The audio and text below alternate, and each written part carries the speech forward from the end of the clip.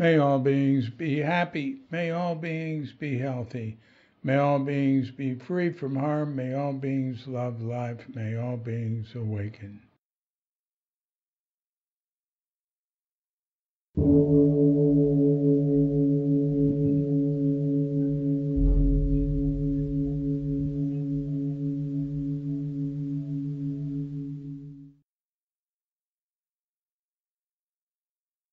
Welcome to another Cuke Audio podcast. I'm DC Poobah of Cuke Audio and Cuke Archives, preserving the legacy of Shunryu Suzuki and those whose paths crossed his, and anything else that comes to mind. I pray that you and yours are safe and comfortable and free from economic hardship and able to get out and do whatever it is you want within the limitations of do as little harm as possible. Today we have a guest, Jeff Broadbent. He's a professor of sociology and the sociology of religion in Minneapolis. He was an early student at Tassajara. He's gone to school in Japan and studied Zen in Japan and taught in Japan. Anyway, you'll hear all about it. And we'll get right into talking with Jeff just as soon as we've had our pause to meditate. So when you hear the bell, hit pause and meditate or whatever for as long as you like. And when you're ready to come back, hit unpause, and we'll be here waiting to hit the bell to end the meditation. And we'll get into talking with Jeff Broadbent.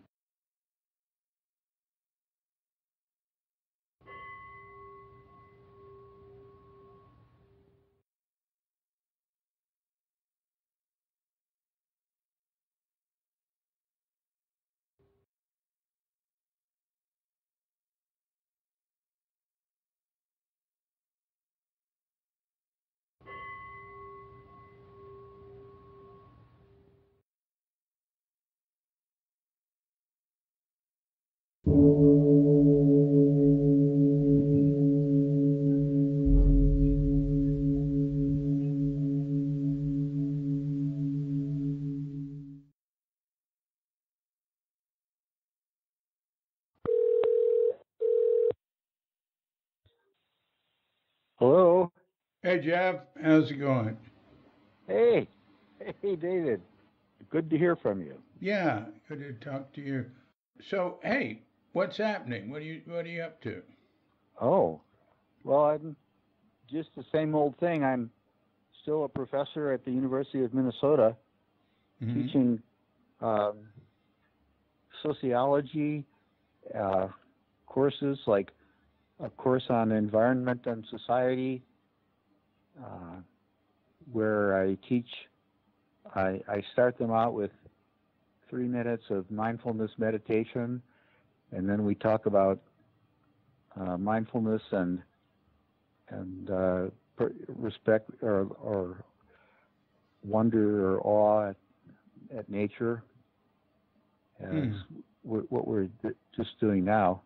And later we go into other aspects of it, and then I'm teaching a course in social theory where I just had them read some readings from Karl Marx, and we're talking about alienation of labor, like feeling like you're really in a shit job and you're just being treated like a robot.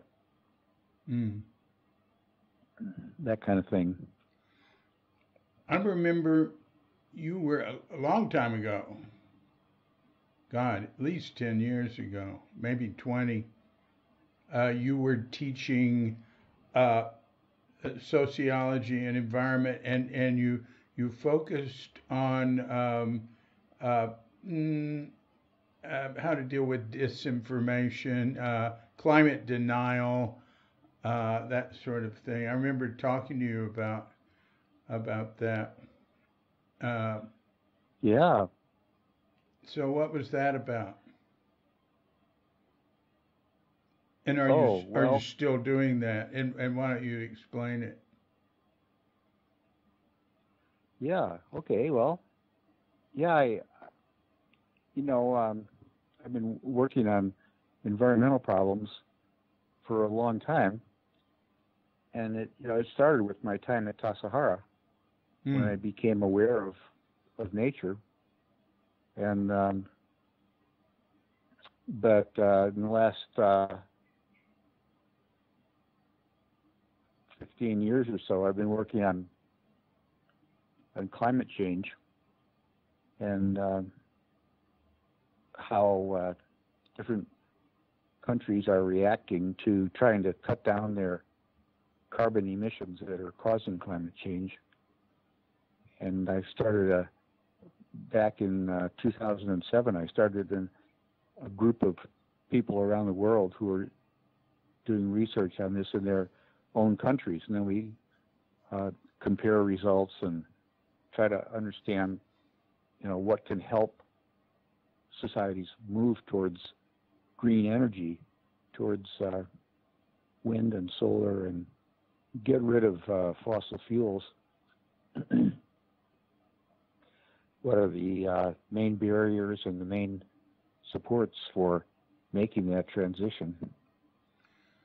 So that's been the focus of my international project, and we've been learning some lessons, and I've been really pleased to learn about the German example where they've done really good work on that and developed a lot more wind power and solar power than we have in the United States. Because that's the way to, we're facing such a danger with climate change globally. Yeah. That's one of the big issues in the world today, and I wanted to try to help in some little way towards that solution. Yeah. To me, it's the big issue. Uh, and I do a lot of podcasts here with local people. I have one day a week live in Bali. I mean, I always ask them about climate change and what they think about it. And I find it very common, but not just people there, people anywhere, to say, well, they try to recycle, or they like a person said recently, they try not to take an extra trip to the store, uh, and uh, it's that's both those things are good, but they're sort of missing the point to me. Uh, and people will associate pollution with it, and that's true. But um, you know, reducing the amount of carbon dioxide that's going into the atmosphere and that's in the atmosphere, just to me, it uh, it's way more important than anything else, because other problems have a longer timeline. It seems to me. What do you think about that?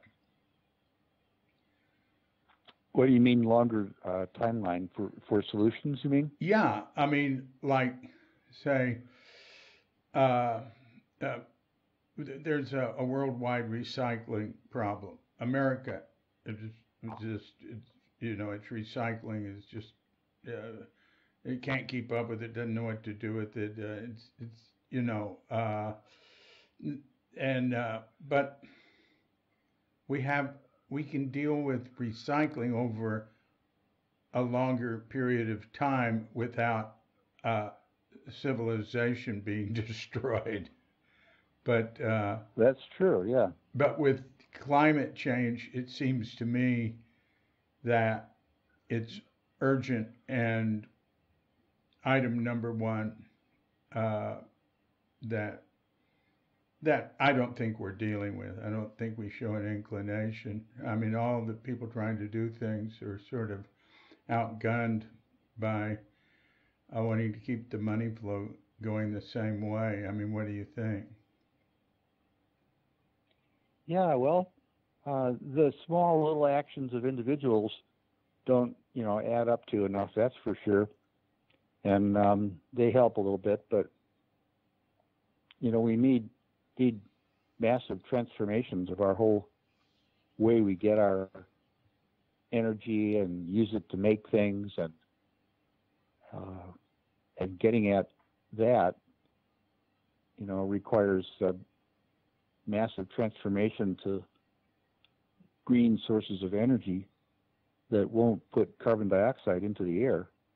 Mm-hmm. And you're right. I mean, I agree that over the next 50 years or so, the disasters from climate change are just going to get worse and worse, and threaten all sorts of terrible upheaval and around the world.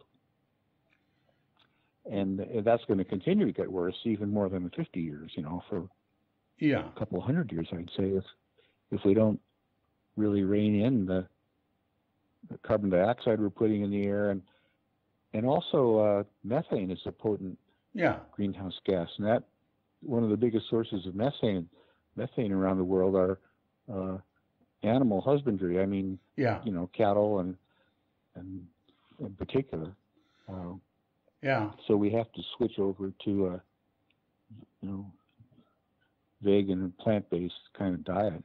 Well, the World Health Organization, I don't know, about 10 years ago, said that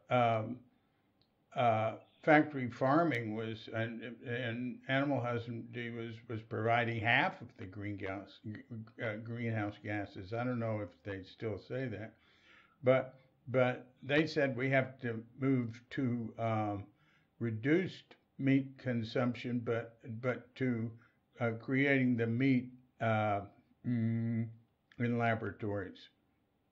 And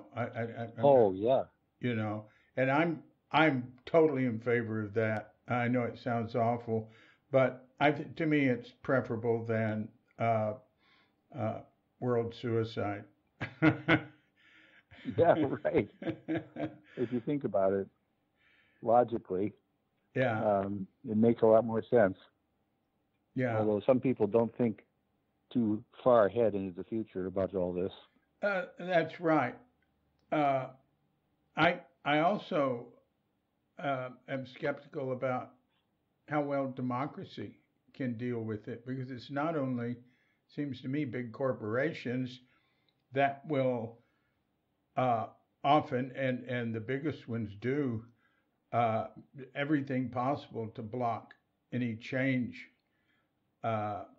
in the way things are going, but people will vote for short-term profit and too, and don't want to sacrifice. Yeah.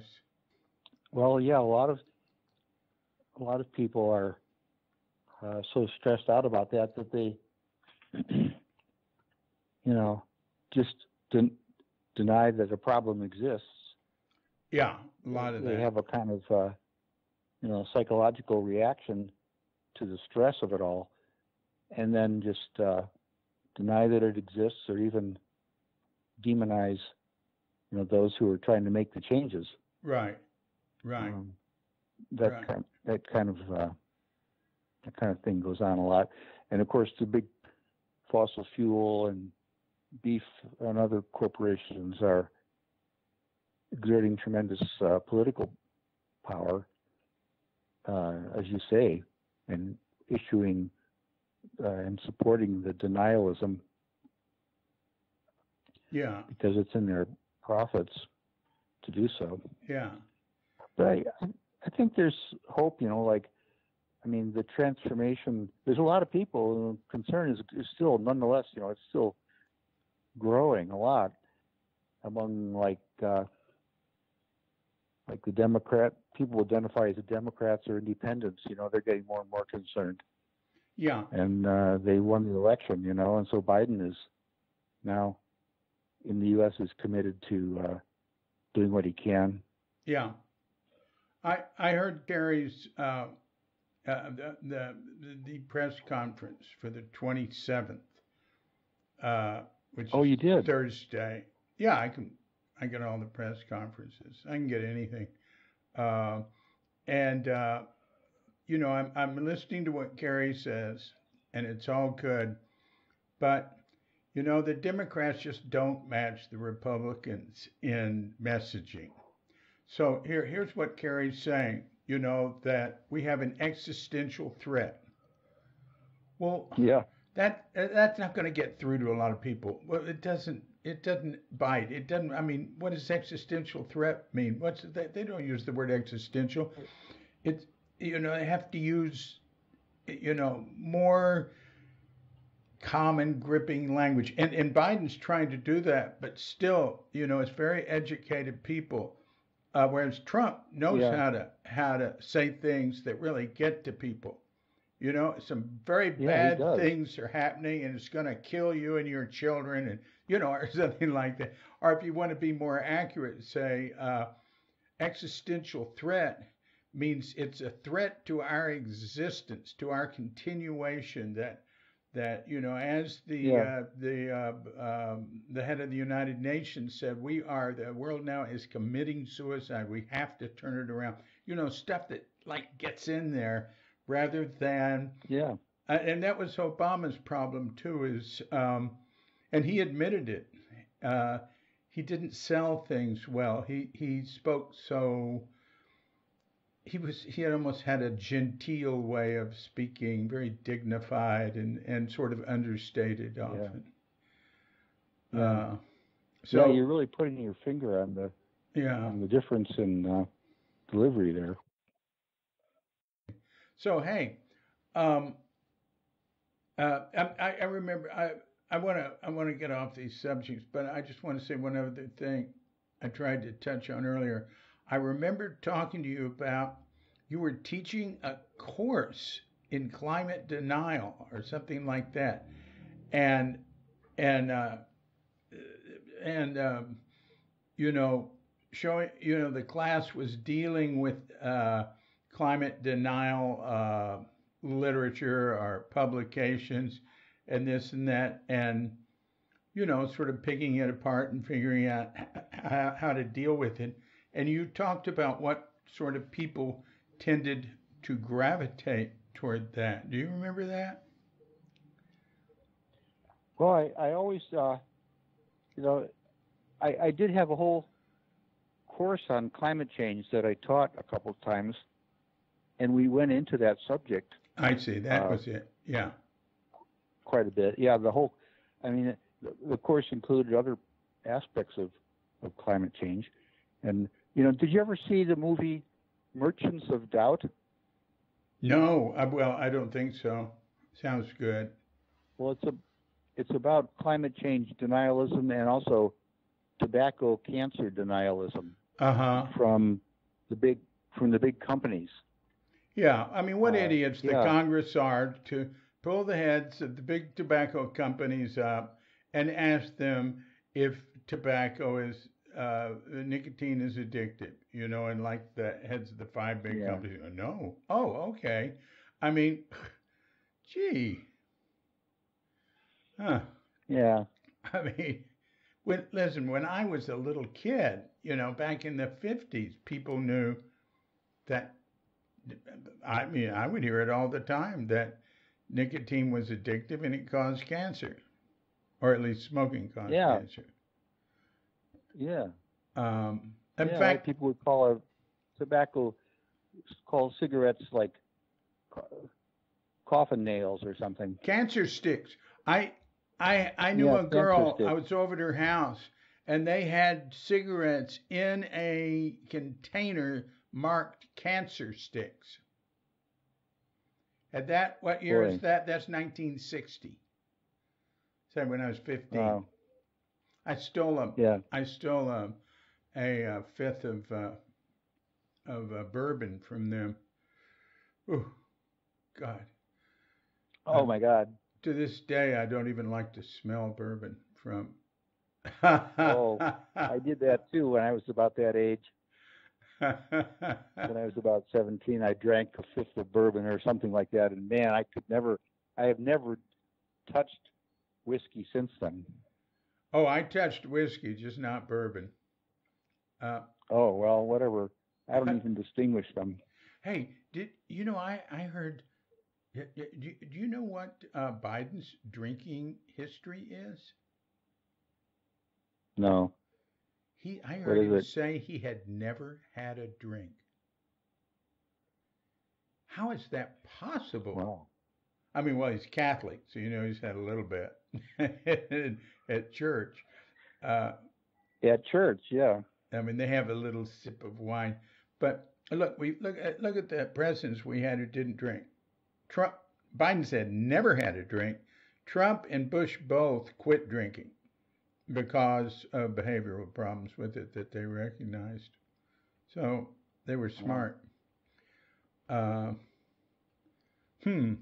All right. Hey, so um, I remember you telling me once, you know, you were in Japan, that you used to lecture on sociology at the college level in Japan, like extemporaneously without notes. Oh, well, I mean, I would prepare my lectures. We had a textbook, Yeah. and so I would prepare my lectures, but I lectured, taught a whole year's course there in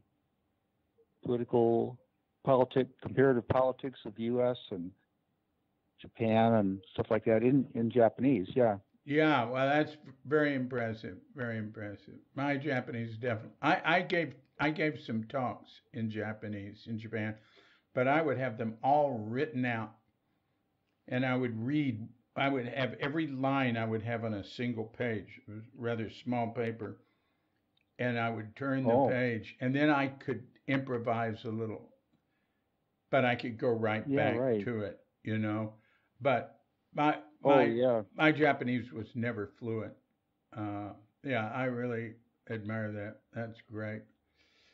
Um, so, Well, I've lost it to some degree. I haven't been using it. I haven't gone back there for a while, and I haven't been using it lately very much, just occasionally. But it was a phase that I went through that I'm glad I was able to attain some pretty good fluency. quite a phase. I think phase is maybe too light a word for your what in Japan. So you Yeah, you were in Japan and you went to Japan. Did you go before Suzuki Roshi died? just before he died. Yeah, Yeah, you went in yeah, '71. yeah. Right. Um, Yeah. so what? Why did you decide to go to Japan? Oh well, I my my dream was to have Dokusan with a Zen teacher in the language, in the Japanese language, you know, Yeah, and and try to understand Zen better that way. yeah. And so Wow. that's why I did it. I mean, I went to Berkeley and majored in Buddhist studies as an undergraduate, Oh, and then as part of that, I took the exchange program to Japan to study the language. oh, really? Yeah, yeah. I entered Berkeley when I was in 1970 after I got out of Tassajara and was working for a while in manual labor jobs, carpentry and stuff. And then I decided that I didn't want to spend my life doing that, and I'd better go back to college. And so I went to Berkeley and majored in Buddhist studies with Lewis Lancaster and Robert Bellah.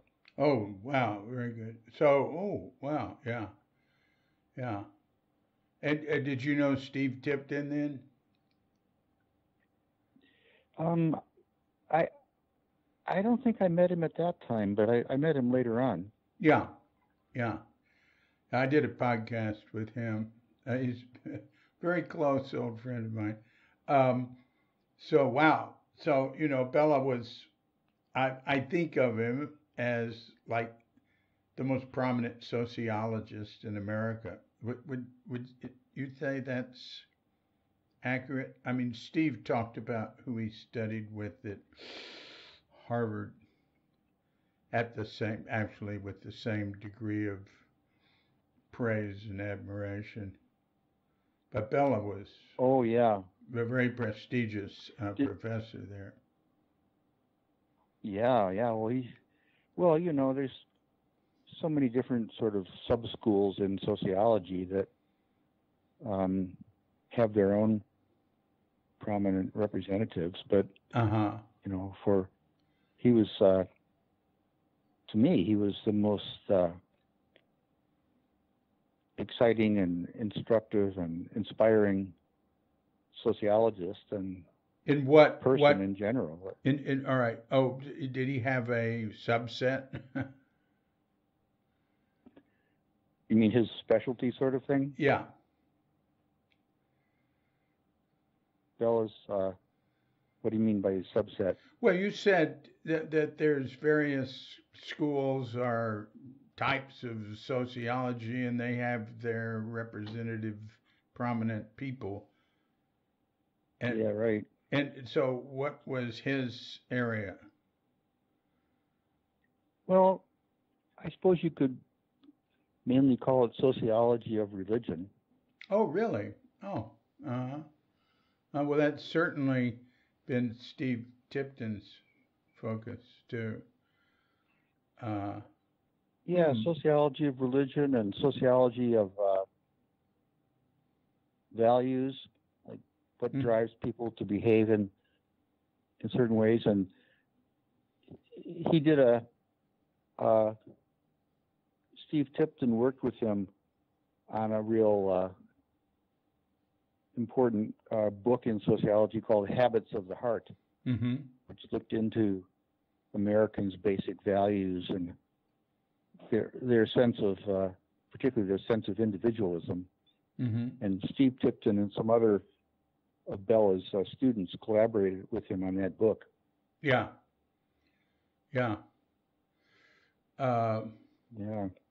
Actually, Steve Tipton first got hold of Bellah to do that book. He was sent to Bellah. He had the idea for the book with the professor he had at Harvard. I can't remember who. And there were like 5 people, or maybe I can't remember. Were given credit. For the book.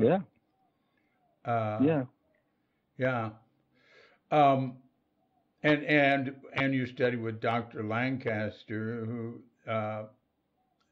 Lou Lancaster, who also is what would you say, a giant in his field. He was head of East Asian Studies, I think, at UC Berkeley, but I thought of him as head of studying Buddhism at UC Berkeley. Yeah, right. Yeah. Well, he could do both. Yeah. And both of them had relationships with Zen Center. Dr. Lancaster is he's in his 90s now, and he's living in Sonoma County. Now he's not living in Stinson Beach anymore, but he's still at it. Well, I'd like to get in touch with him. I haven't been in touch with him very, very much. Well, I haven't talked with him for a long time. Yeah. Have you talked with him? Every once in a while I contact him about something, but mainly I leave him alone. I think, he's been so helpful to me through the years. And I did a podcast on Christmas that went up Christmas Day with a Catholic priest who studied with him and has been in touch with him recently. I can certainly help you with that. So you were over there studying, and when you first went to Japan in '71, was that with this program with the school? Right. Yeah, it was the exchange program from Berkeley. To where? To the ICU, the International Christian University. Where? That's in Mitaka, outside of Tokyo. Uh-huh. And so how'd that go? Oh, it was great. I just I took their straight intensive language training course. So the whole year was devoted exclusively to learning Japanese language. Smart. And very intensive. And we had a little house, a little apartment near there. Who's we? I had just married. Who's we? Well, I had just married Gretchen. Mm-hmm. Gretchen Priest, and Mm-hmm. And then I took her with me, and we went there and got this little apartment, and then Bill Shirtless came and lived with us. Oh, I see. I was enrolled- going to ask you that. I associated the two of you together there, but I didn't know quite how that played out. Oh, so he came after. Well, yeah, he came in just as the program was beginning in September, Mm-hmm. and got into the program too, Oh. and then we took the program together for the whole year, and it was like a monastic, like when we were together in Tassajara, it was just this monastic discipline. I can believe we it. were just studying Japanese all the time. Wow, yeah. You all were both fanatics at Tassajara. Yeah. Yeah, and that a lot of times fanatics are the ones that really, persevere and get into things. I mean, look at both of you. I mean, he's like, I remember you saying to me once that Bill is the foremost authority on soybean products in the world and has the largest database on soybeans in the world. And I've been in his home in Walnut Creek. Now, this is 25 years ago, but Yeah. it was back then. It was filled with filed cabinets. I mean, that's Yeah. my memory. It's probably Yeah. exaggerated, but No, I don't think so. yeah, yeah, yeah. He's amazing. Well, he became a crusader for saving the world through, vegetarian diet based on soy products. Mm-hmm. Mm-hmm. That's his kind of driving ambition. I think about him here because we live in Bali, and there's a lot of soy products here, and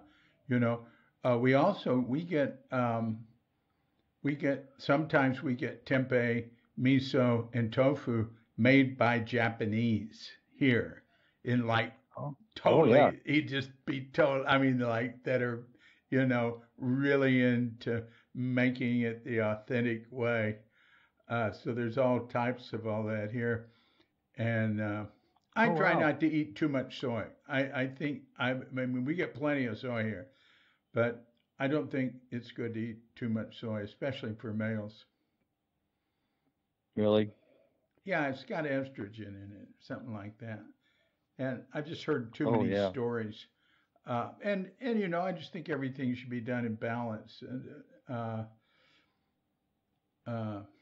Ed Brown, I have met people who really turned on soy. Ed Brown's one of them. Felt like it had, it made him too emotional. He was very emotional to begin with. And what's her name? A woman at Zen Center had developed problems, she said, because of using soy milk all the time. She said, it's not soy milk, it's bean juice. And I can't remember her name right now.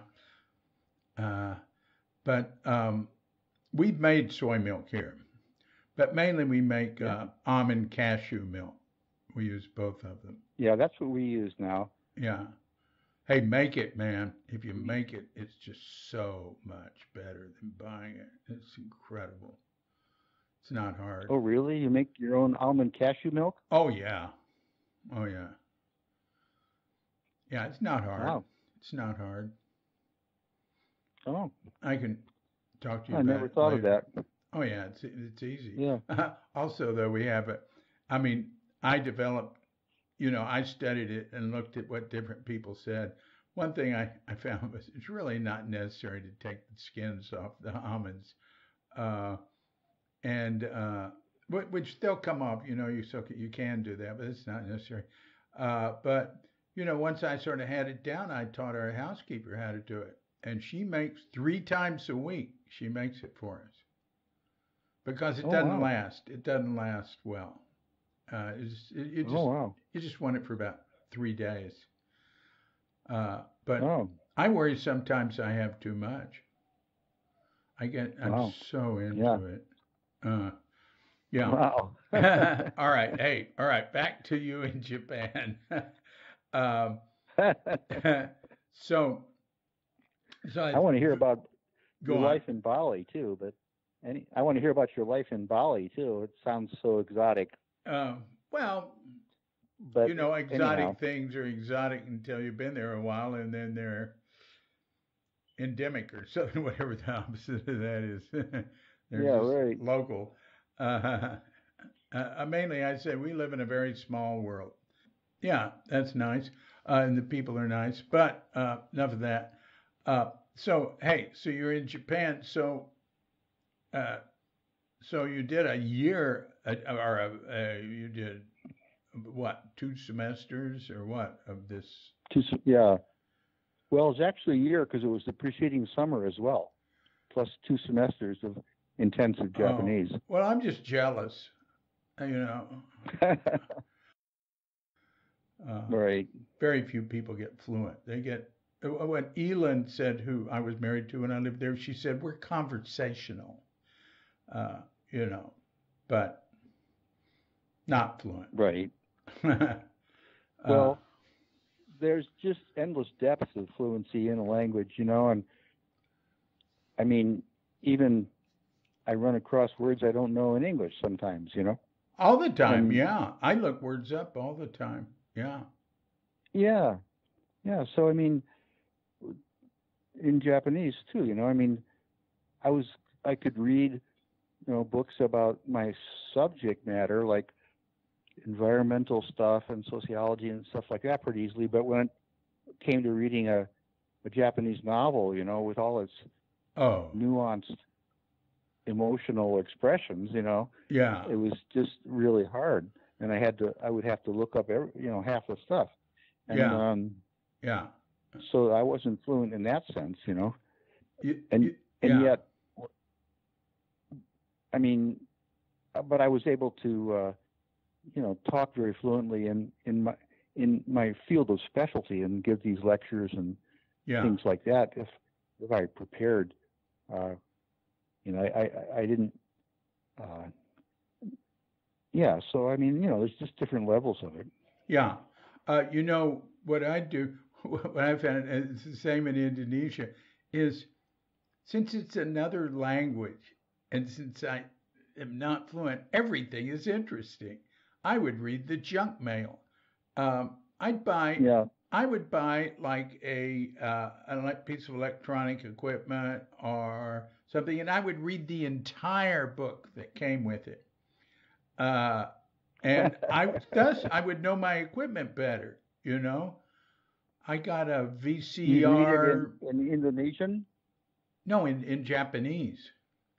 Oh yeah, I do it in Oh yeah, right. Indonesian Okay. too. Indonesian's a little easier. Uh, but I do it in Japanese, and people would like be really impressed. But actually, the easiest thing is technical stuff. Yeah, It doesn't have grammar to speak. I mean, Japanese doesn't have a lot of what we think of as grammar to begin with, but technical stuff. And then once you get going, it starts repeating itself. You know, yeah, and it's more yeah, mechanical. Uh, yes, anyway, yeah, yeah. But when you start to get into the heart of people's, emotions and symbolic meanings that they associate yeah, meaning in their life with. I mean, like in Japan, I mean, talking about the emperor system, or the right wing militia there, or I mean Buddhism or something. And I mean, some people know a lot about it and they care a lot about it, others don't. But Yeah. Those kind of things are so deep in the culture, and Yeah. You have to really open your heart up to empathize with where they're at about that kind of thing. Yeah. Yeah. Well, you're talking about difficult stuff there. Did you run into like people not believing you could speak Japanese? Oh, sure, just like you would too, all the time, And I'd be speaking along in Japanese, and they couldn't even hear it, because they wouldn't believe it. I was talking to a guy who grew up in Japan. He's actually Japanese. And he had like a Caucasian mother and a Japanese father, or vice versa. And he looked completely Western. But he grew up in Japan, speaking Japanese just like everybody else. And he experienced that. He said he still experiences it. That people would, and he's speaking it. And with me, I could say, well, I had a heavy American accent and would be making mistakes. So, but with him, he's speaking it without an accent, just like they do. And they'd say, I don't speak English or whatever. Yeah, right. Yeah. I just can't believe it. It's so racially typed there, with the relative homogeneity of the culture, that there's a kind of density, I call it, of Japanese culture, where people associate the physical type and the language and the schooling and habits and personality type and what you eat and other things, and it's all one package. It's like in the United States we have so much pluralism and different people speaking English, we don't think anything of it, but there. Yes. Yeah. That's true. I would tell people there, and I would tell people here, that English is an international language, and the way you're speaking it is fine. It's it works. It's and we had a lot of we taught English, all under the table, or almost all under the table, and immigration knew it. We had a guy in immigration who really took care of us. Just made sure we didn't go too far, and we didn't want to, because we didn't want to work too many hours or anything. But there was a young woman, and she's still living there now, and married a Japanese, and she was teaching for us and took over some of our classes when we left. And one thing she would do is she would say, and she was blonde, right? And she would say, talk about eye color in an English class. And then she would say, what color eyes do I have? And she said everybody would say blue. And she'd say, well, my eyes are brown, just like yours. And they go, really?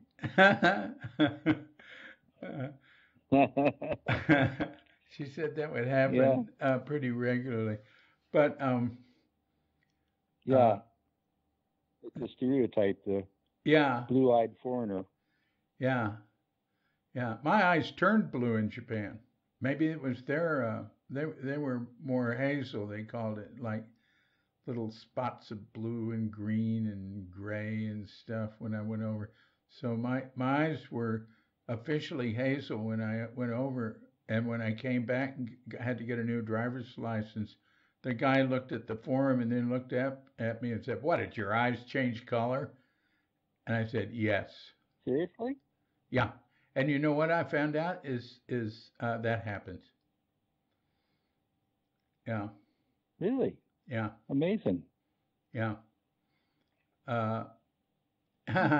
So, Was it hey, the diet, or was it no, the no, barrage no, of no. It's expectations coming really from the hazel Japanese? eyes can become blue. I mean, mine did, and I think and you're so empathic, you were just responding to the barrage of expectations coming from the Japanese for yeah, you. that's well, You just that's what I led into morphed. it. But anyway, all right. Hey, Hmm. back to the subject at hand. So you're in Japan. Yeah. You've had that year of intense Japanese, which I admire so much. And so what happened? Well, then I went to become the student of Hakusan Roshi. You Hey, know, say his whole Noiri. name because uh, mainly we don't say Haksan for him. No. No, we say Noiri. Oh, Noiri Kojun. Yeah, Is that different? Oh, Noiri Kojun. oh, who? Oh, Haksan isn't Noiri. No, it's the same person. Yeah, right. Yeah.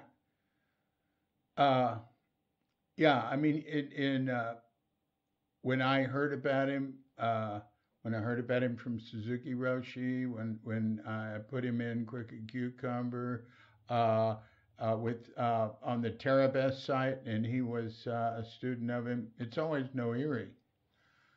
Uh, Oh, well, that's his official. I mean, that's his family name, right, right. So but Haksan, not his Buddhist name. right, right, right. Well, Suzuki is his family name. Uh, Yeah, right. Suzuki so Shunryu. But yeah, Hakusan Noiri Kojun Roshi, and so he had the name Hakusan and Kojun. And now that you mention it, I'm not sure how those two related to each other. But we all would call him Hakusan Roshi at the temple. oh, what? All right. How did you meet him? Well, before I went to Japan, I asked Suzuki Roshi, you know, who I could study with in Japan, Yeah. and he said I could study with Noiri Roshi. And so when I went there, um, after I'd acquired a little fluency, we went to visit him, and then after the university training there of the language was done in June, I went to be a temple disciple at his little country temple, and then I had Gretchen stay in a woman's Buddhist monastery in Kyoto for 3 months while I was training at his temple. Mm-hmm. Mm-hmm. Now, where was his temple? Oh, it's in Shizuoka, Yeah. just It's not on far a from little, Rinso-in, no, right? I'm not sure now. I forget what, the distances. Mm-hmm. But yeah, it's just a little village temple there. Nice little temple, and the practice consisted of listening to his hours-long lectures every day Every day. about Wow. Dogen. Wow. Just, yeah, and then I would be cleaning the toilets, or making food, or doing whatever. Was there zazen? Not that much zazen. It was mostly listening to his lectures. Hmm. You know, uh, Suzuki Roshi talked about him, and he was 10 years junior to Suzuki. But he talked about him and Niwa. But Noiri was really the one he thought was, well, like he sent you to him. And he had asked him to come to Tassajara, but I don't think that would have worked. From what I hear, I never met him, which I'm sorry. Hoitsu, he was Hoitsu's teacher too. And anyway, that's what Hoitsu told me, Suzuki's son. Oh. And Yeah.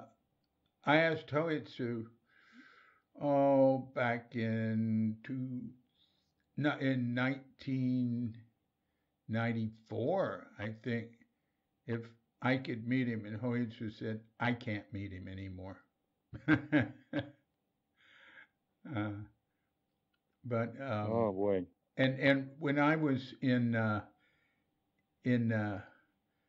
let's see, what year was that? In 88, when I was in the Soto Zen International Temple, just starting out with, and Katagiri was there and visiting, and Ekai, Korematsu.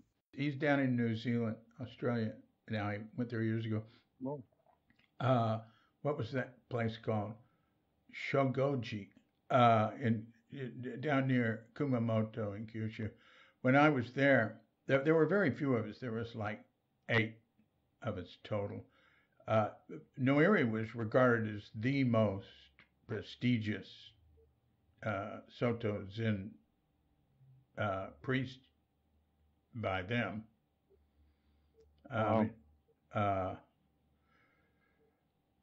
Anyway, he had quite a reputation. Yeah. Well, I became his, householder disciple. And took the householder tokudo with him. Yeah. And so became part of that lineage. And so I was able to go and see him, and I did a few times. But I must say that I didn't fully appreciate it. I mean, it was very stressful to be in that temple, and I felt very frustrated, and there wasn't zazen going on very much, and after a couple of months of it, I just felt very unfulfilled and unsatisfied. Mm-hmm. And I can remember lying in my sleeping bag, sleeping, and then masturbating and thinking, "Oh, I just want to get out of here," And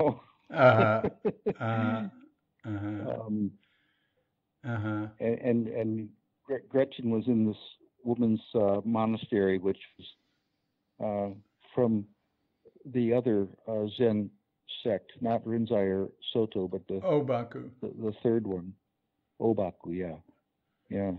And so I got her, and then around December, I decided I'd had enough of that, and he wanted me to become a regular full monk, and I didn't want to do that. Yeah. And because I wanted to see more of the world and explore it in my own way. And so we took off and we went around the world. We went to on a shoestring and went to Thailand and studied with the Vipassana master there. Oh, really? In the town of Ubon. In Ubon, Ajahn Chah, his name is. Oh, yeah. He was very well known. Now, remind me of where Ubon is. Well, you take the train from Bangkok and you go east to the eastern border, right near Laos. Yeah. And You go we used to, east. You go east. east it is, isn't it? Yeah. Toward until you get America. to Toward America. well, if you go that direction, you get there. Yeah. Uh-huh. But towards Japan, the direction of Japan. Huh. Yeah. Oh, that's interesting. But yeah, and it's on the Laotian border, and that was in 1972, and we used to sit there in these little huts on raised stilts at 4 a.m. and meditate, and then there would be this gigantic roar, and everything would shake, and I wondered what it was, and it turned out it was the B-52 bombers taking off from the U.S. Air Force Base there to go and do secret bombing runs over Laos, according to Nixon's orders. Yeah. The secret war. Yeah.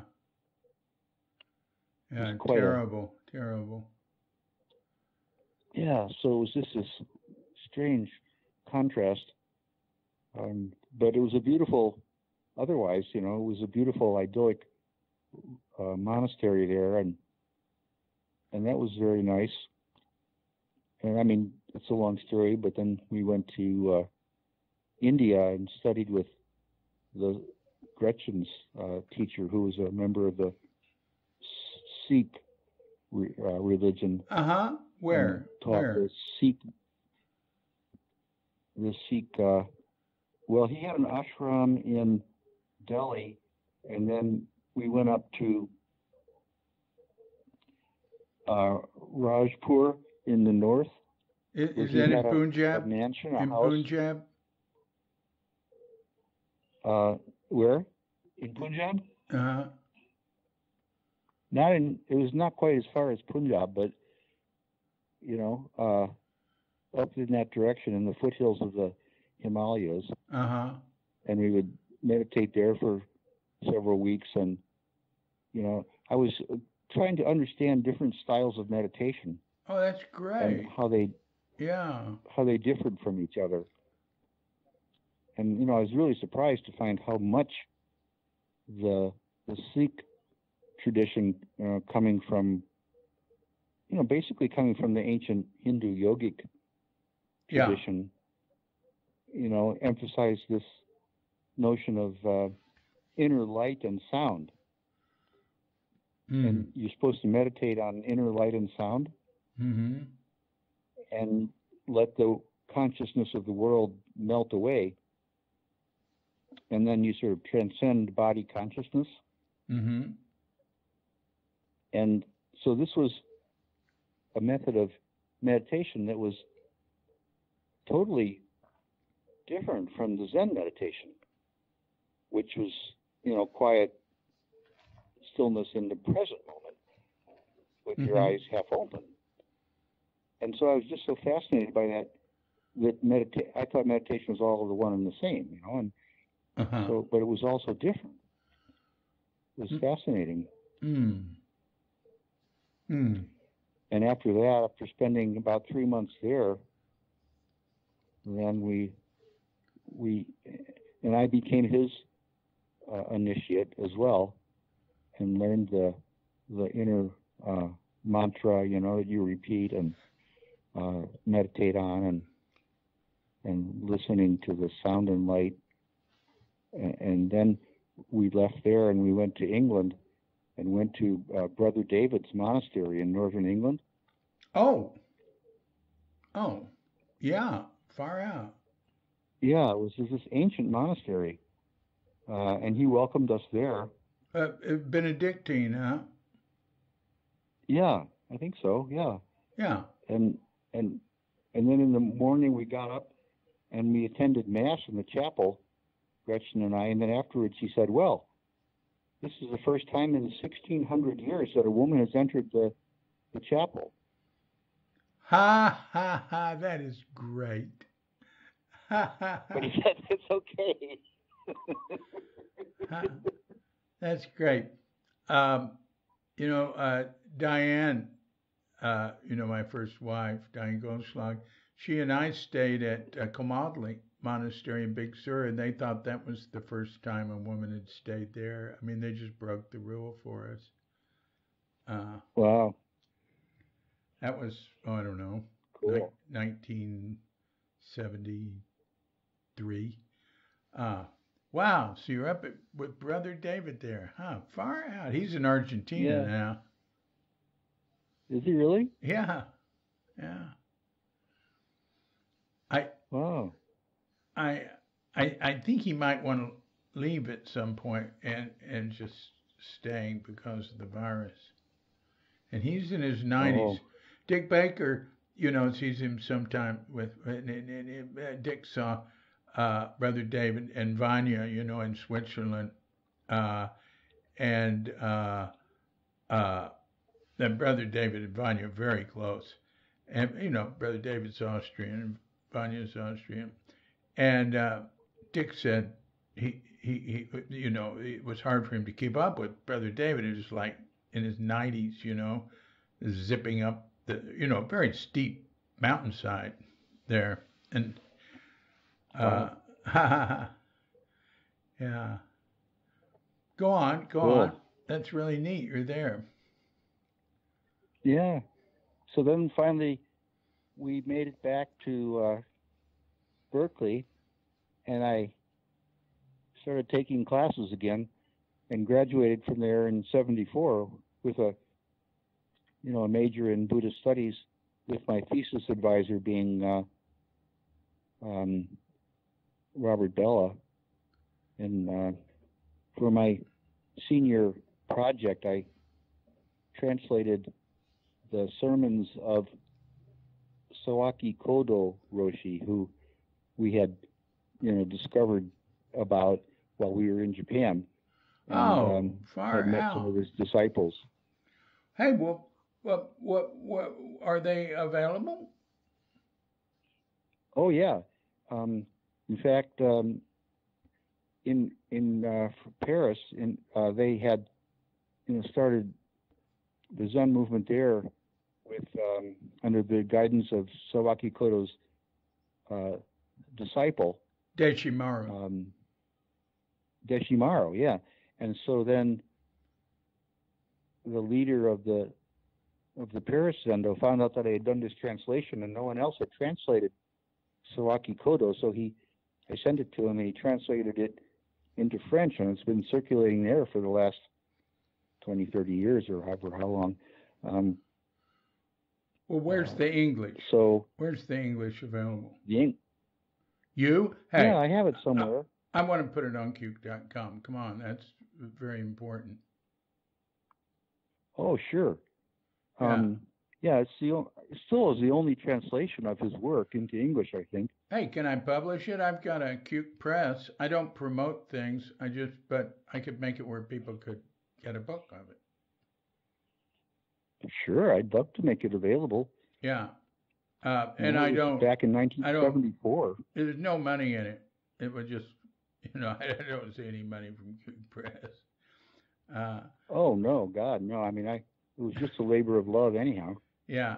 In fact, yeah, I'm a few thousand behind in what I've done.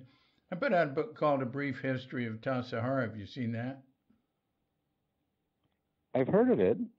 Yeah. Maybe it was, I was looking at Cuke.com and I saw a notice about it.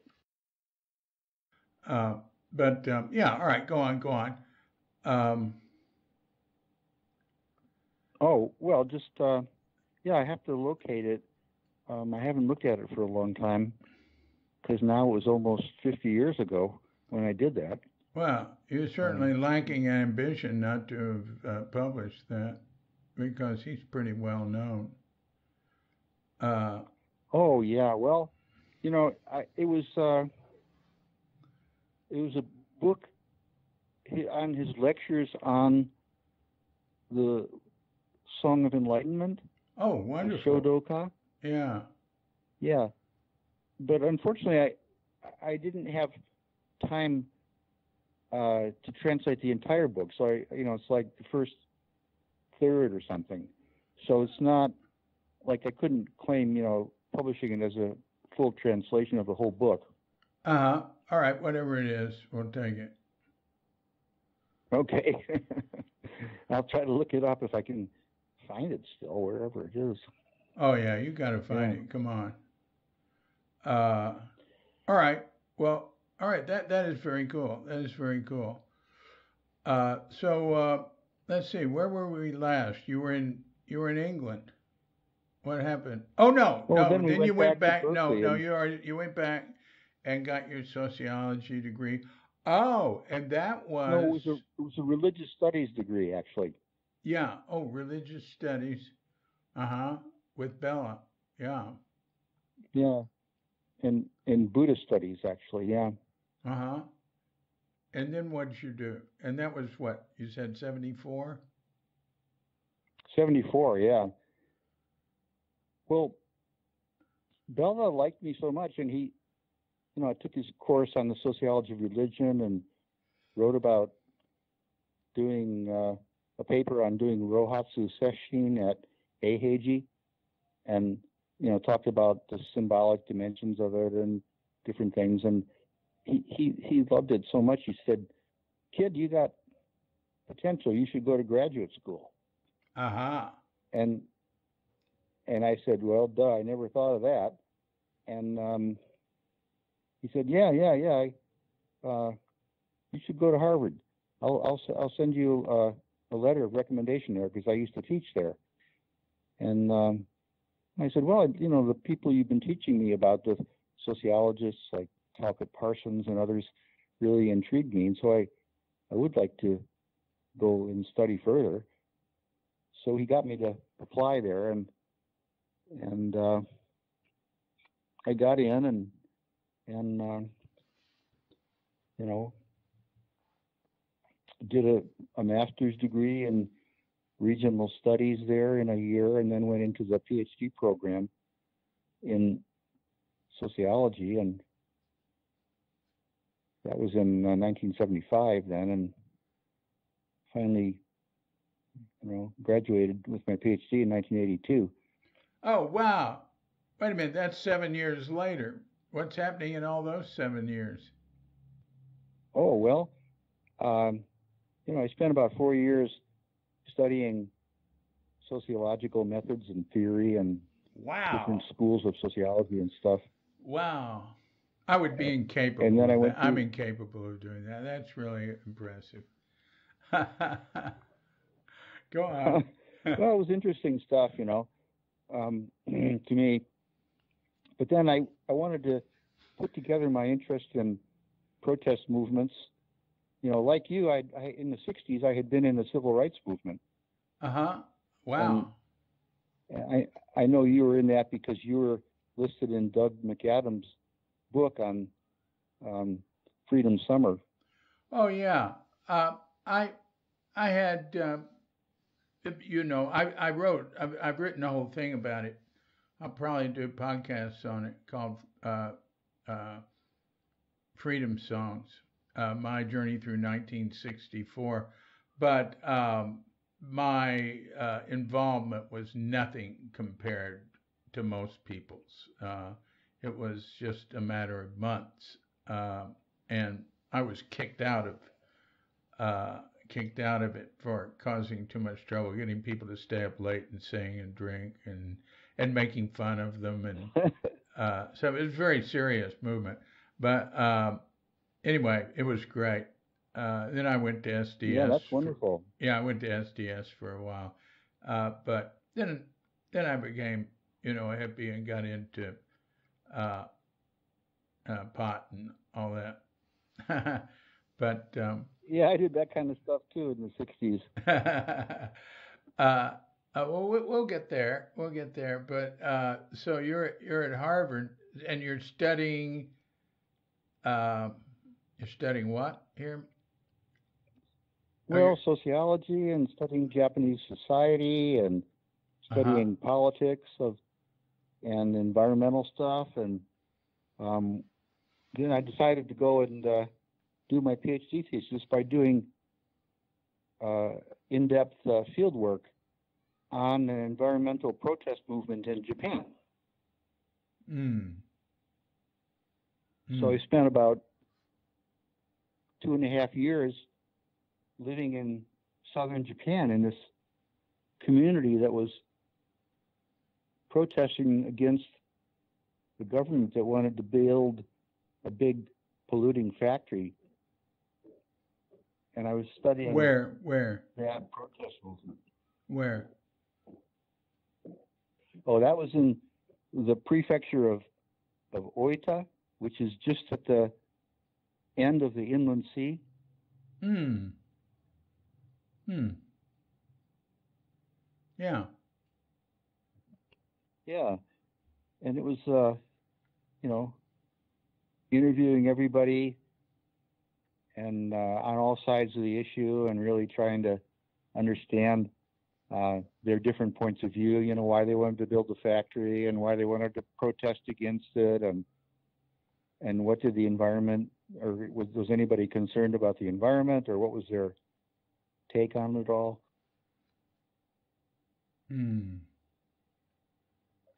Were they successful?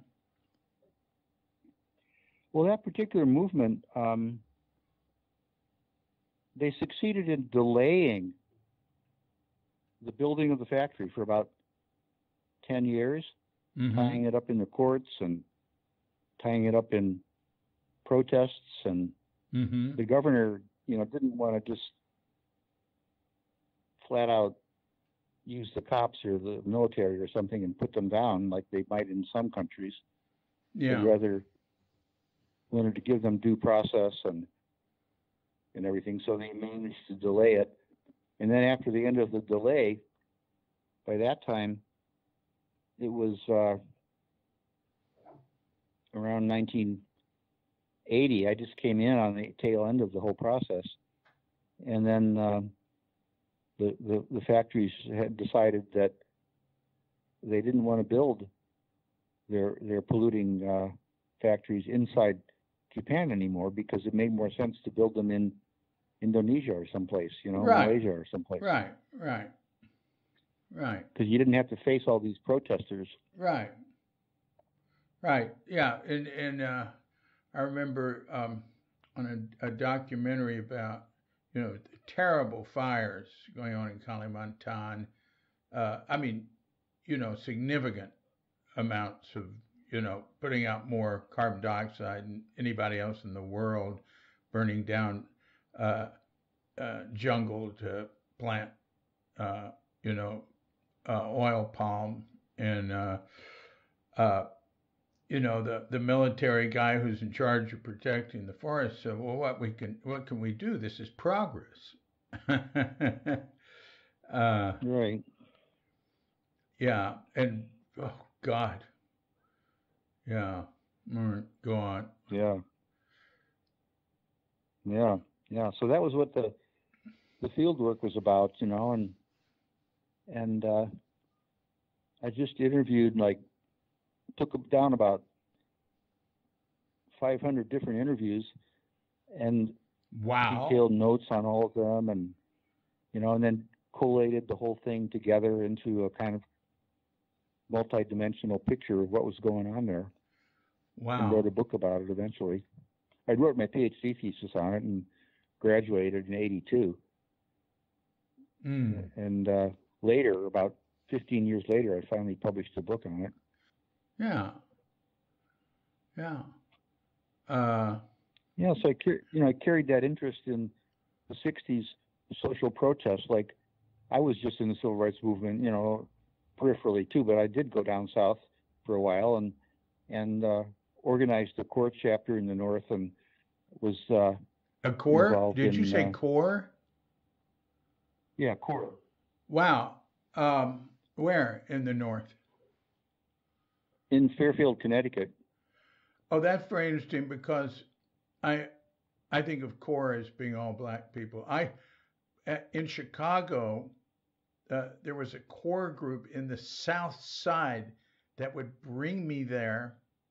I'd be the only white person. I'd be the only white person once I got off the subway or whatever it was. Yeah, the train. they bring me there because I had a guitar and I could play all the freedom songs and stuff. It was cool, man. Wow. And Cool. I had a good Good for friend you. from the Long Hot Summer Training Camp at Oxford, Mississippi. No, Oxford, Ohio. I'm sorry. Uh, I met a really good friend there who was a black guy who lived in the South Side. He was a photographer, and I'd go visit him there, and he and I got along. Oh God, he was older. Oh, we had fun. We had so much fun, but it Wow. disturbed people what we do. We did a whole thing where uh, he was the white overlord and I was the black guy shuffling. And I mean, I was like when we go into places and he go get over there, boy. And so and and both of us were just anyway. I loved him. He was great. He even wrote me Oh, that's great. when I came to California. He and I corresponded some. All right, wait a minute. Uh, so you went back and got your PhD, but then what did you do then? You're still with Gretchen, right? Yeah.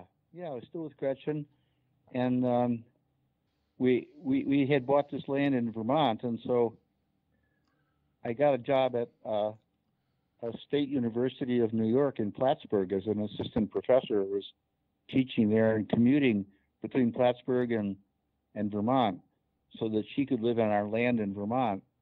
And we did that for about 2 years. But it was really stressful. But we built a house there on that land in Vermont, and then but our relationship was really not going well. And yeah, so, and my relationship to the job was not going well either. So I applied to a postdoctoral fellowship at the University of Michigan called the Society of Fellows, or we were junior fellows. So I was accepted into that for it was a 3-year position where you mostly do research and in Ann Arbor. Mm-hmm. Yeah, and so I got that, and I got out of that job in Plattsburgh, but that meant I had to go, and I lived by myself in a little, on a shoestring budget in a little free walk-up apartment, and or in a little cheap rental house, sending most of my money back to Gretchen to take care of our 2 children. And but I spent 3 years there, teaching about Japan and politics and a little bit, and studying and writing, working on my PhD thesis more to try to turn it into a book. Mm-hmm. For 3 years, and then I got a job out here in Minnesota after that. Did you go back to Japan to live any or be or visit or? Yeah, well, in '86, I brought Gretchen and the kids out to Minnesota, and then I got involved in another project studying Japan in comparison to Germany and the U.S. And we were implementing a kind of a special survey of Japanese labor politics. So I went to Japan for 2 years and carried that out in '87 or '88 through '90. And then in 1990, though, Gretchen finally had enough and divorced me, and she went back to the land in Vermont, where she founded a Soto Zen temple, and became a Soto Zen priest herself. And in what lineage? She is the disciple of Tanaka Shinkai. Oh. Hmm. Hmm. Now, tell us who he is. Oh, well, Tanaka Shinkai he was the priest. He was a kind of a disciple of Noe Roshi. Mm-hmm. And we met him when he was the priest of Saikoji, which was a temple outside of Kyoto. And well, I first met him when he was the master of the dorm at the Soto headquarters in Tokyo, where they have that meditation center and stuff. Uh-huh. You don't mean Shumuncho? I don't know what the term is. Uh-huh. But he was in charge of the younger monks there in the dormitory. And when I was sitting there, I met him and we got involved with him. And he's a very energetic young priest at that time, and we loved him very much. And he had a really good reputation for being a person for Westerners to study with. Yeah, right. And he became the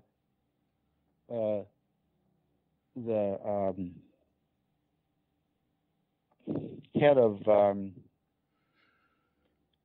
not Eiheiji, but the temple behind Eiheiji. That's the real hard practice one. Oh, What's the name of that one? I'm sorry, I'm not sure. Yeah, there's an inner temple there, or further back in the mountains that was real dedicated to real hard practice. Yeah, I can't remember. And so then that was after we met him, quite a bit later. And so then Gretchen, when she divorced me after 1990, she went, and after the kids got old enough and went off to college, then she went there for a couple of years and practiced with him there, and then became a Zen priest. And so she's running the temple there in Vermont now as a Zen priest. Really? And what's the temple's name? Yeah. Shaoshanji. Wow. Sounds sort of Chinese. Shaoshanji. Oh, Shaoshan is the Chinese pronunciation, yeah. I forget the Japanese pronunciation.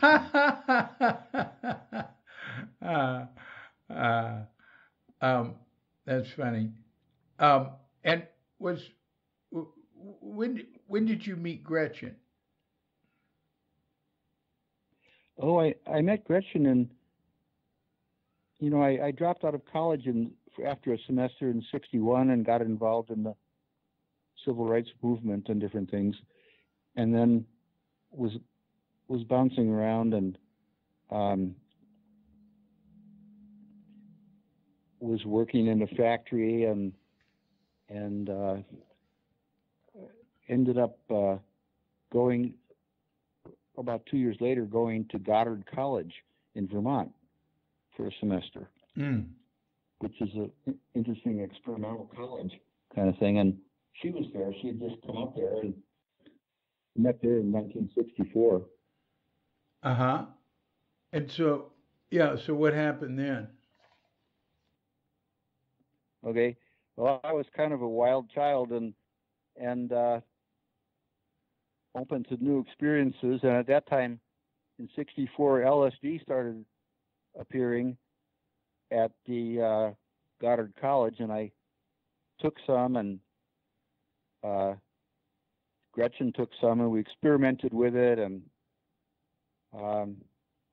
ended up getting asked to leave Goddard College after the first semester and come back when we were in better shape. And, so after that, Gretchen and I went separate ways, and she went into the ashram in Vermont for 7 years, What which was ashram? dedicated to What? this, Go on. the ashram that was dedicated to this Sikh teacher in India, Kirpal Singh. Oh, yeah. Uh-huh. And then I went down to New York and started practice at my first formal Zen practice at the Zen Studies Society with Edo Roshi, and actually Haku and Yasutani Roshi was down there at that time. So what year was that? That was in 64 or 60. Let's see. I guess it was the spring of 65. So, and he was called Tai-san then, right? Yeah. And so, Right. so he was there in 65 in New York. Zen study. Yeah. All right. He had just come, and had an apartment, and then after that he got a larger practice place. Yeah. Yeah. Huh. All right. So how'd that go? Well, I mean, Yasutani's teaching was more Soto style teaching, a softer, follow your breath, sit quietly. But Tai-san was coming from Rinzai, Mm-hmm. and he was much more uptight and driving and attain enlightenment type of approach. And it was kind of confusing. And also then he was had his sexual thing going with some women there. Yeah, always. Which later, he... Huh? Always. Yeah. Yeah, he became well known for that. Yeah. But so after about a year and a half there, well, I was Hakuin Yasutani's jisha. I just would make his oatmeal and tea for breakfast, Mm-hmm. and was living there. And then while I was working during the daytime as a conscientious objector over at the hospital. Oh, uh-huh. And yeah, so I didn't, against the Vietnam War. Yeah. Because I had a Quaker background, so I easily became a conscientious objector, CO. Mm-hmm. And so at that time I was doing that, plus living at the Zendo, or living in an apartment in the Lower East Side and stuff, and I was an oil painter at the time and interested in art. Oh. But then Suzuki Roshi and David Baker came. Oh, I'm sorry. Yeah, Dick Baker. Yeah, Dick Baker and Suzuki Roshi came, and where they were looking for people to come to Tassajara. Yeah. So I said, sign me up. So they came where? Where did you see them? To the Zen Studies Society in New York. Yeah, you mean they came to Zen Studies and said, we're trying to take your students away to come with us? Well, they were there, and they gave a talk or something, and they told us about founding Tassajara. So I don't know if they were trying to attract students, but I just said, hey, that's what I want. Sign me up. Uh-huh. And so Dick Baker went back to California and talked to the draft board in California and got them to say it was okay for me for my alternative service. I still had a year remaining on that, and it was okay to be a monk at Tassajara because I would be the fire warden. Yeah. Prevent the monks from setting fire to the national forest. Yeah. And so that was my conscientious objector alternative service for a year. Yeah. While I was at Tassajara. Yeah. I remember when you arrived, that was before the first practice period, am I right? I'm not sure. It was when was it? I think October. Oh, it was after. All right. October of Yeah. 67. I think it was after the first practice After the period. first practice, I still remember I met you uh, out on the back porch behind the Zendo and by the kitchen, and you had your hands in gaucho and were looking reverently at the moon standing Oh, there. really?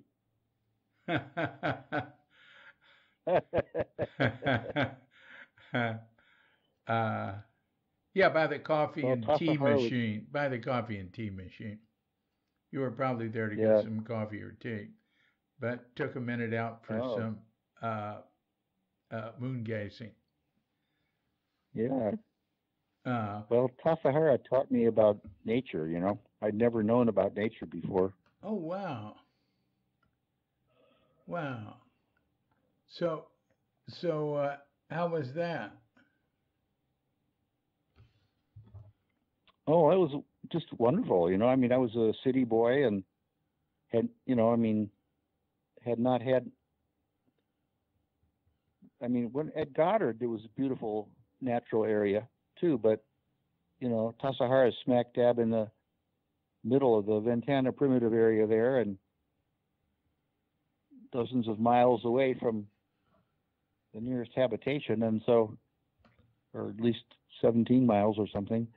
And, it's just the primitive area and it's just amazing, just intense nature. Yeah, And just gradually, sitting there and gradually becoming more and more aware of the intensity of nature. yeah. Hmm. Indeed. Yeah, the natural world. So how did you like the, the practice there? The breakfast? Huh? The practice. The practice? Yeah. Oh, well, it was just a godsend, so to speak. It was like night and day difference from the Zen Studies Society, which had been so focused on fierce focus on attaining enlightenment, and Uh-huh. kind of like fierce focus on koan practice or something Mm-hmm. under Taisan. Yeah. And and then all of a sudden with Suzuki Roshi, it was like a breath of fresh air. It was like the difference between a diamond and gold. I always thought of it. A mellow gold quality Uh-huh. with Suzuki Roshi Uh-huh. of softness and waiting and receptivity and balance. And it took years for me to unwind after the initial Taisan training. Mm. I remember even after Tasahara, after I had left Tasahara after about 15 months or so being there. It's gold. Hey, I love that. That is very cool. So go on. Yeah. And Suzuki Roshi, and then like when it finally got through to me, it was like I was sitting in the the front room in Zen Center, City Center, after getting out of Tasahara. And I don't know if you remember Paul Provosoli Oh yes. and Yes. Paul and Jerry Provosoli. Yes. Yeah, and we were sitting there together, and then he said to me, "The door opens inward." I was talking about how I was pushing and not making any progress in Zazen. Who said that? And Paul Provosoli said, "The door opens inward." Yeah. And I thought, wow, all this pushing that I've been trained to do with Taisan really isn't the way to go. Yeah. There were so many things with Suzuki Roshi that just we're relax and slowly absorb the Dharma. Yeah, there's so many things with Suzuki Roshi. Yeah, such as?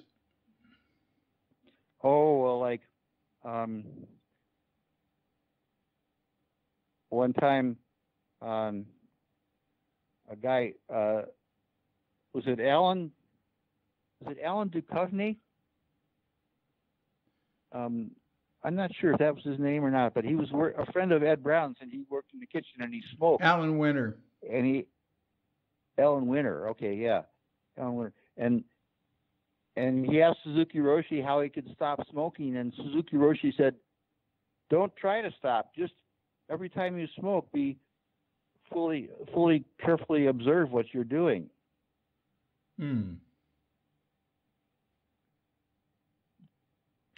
And that was like, wow, it's so different of an approach to life. Yeah. There's a trust in, natural health and natural process instead of this use of the will to try to force things to happen. Right. Yeah. Right. And that was evident in so many things, that he did. And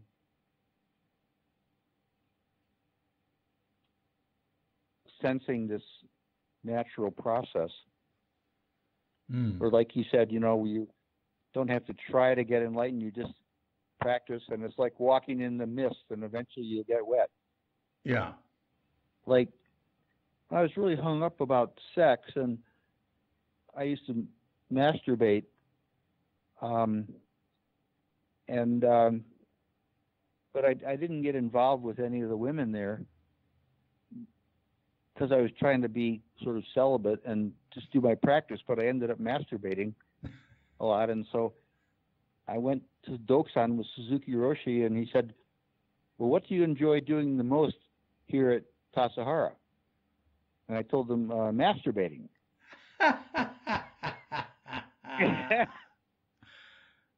So honest. So honest. And he said, "Well,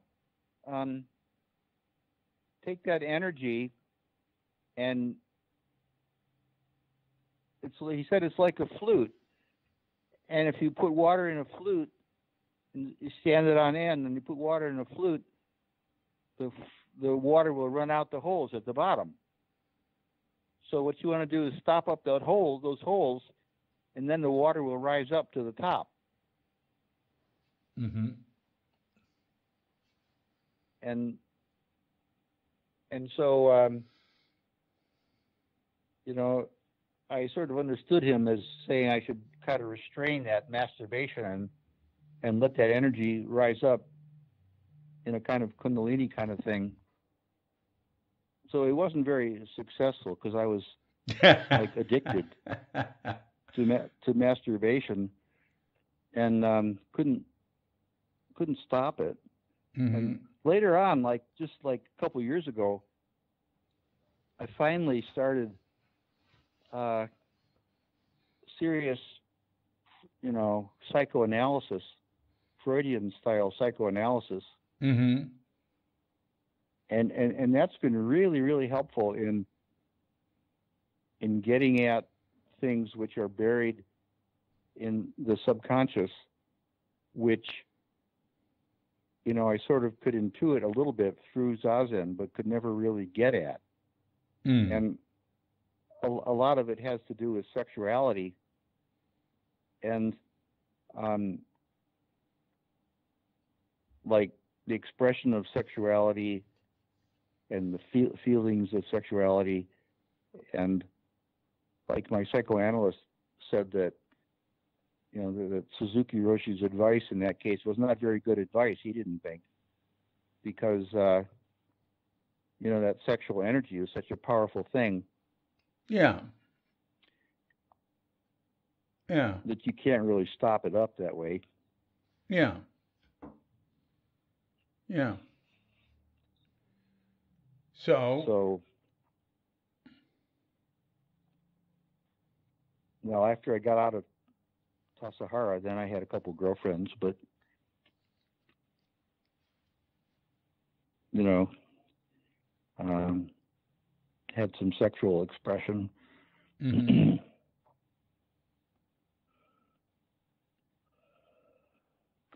So what else happened with Suzuki Roshi?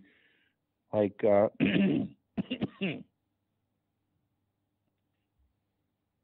like we were working on the hauling stones and putting them into the wall that would become the new kitchen there.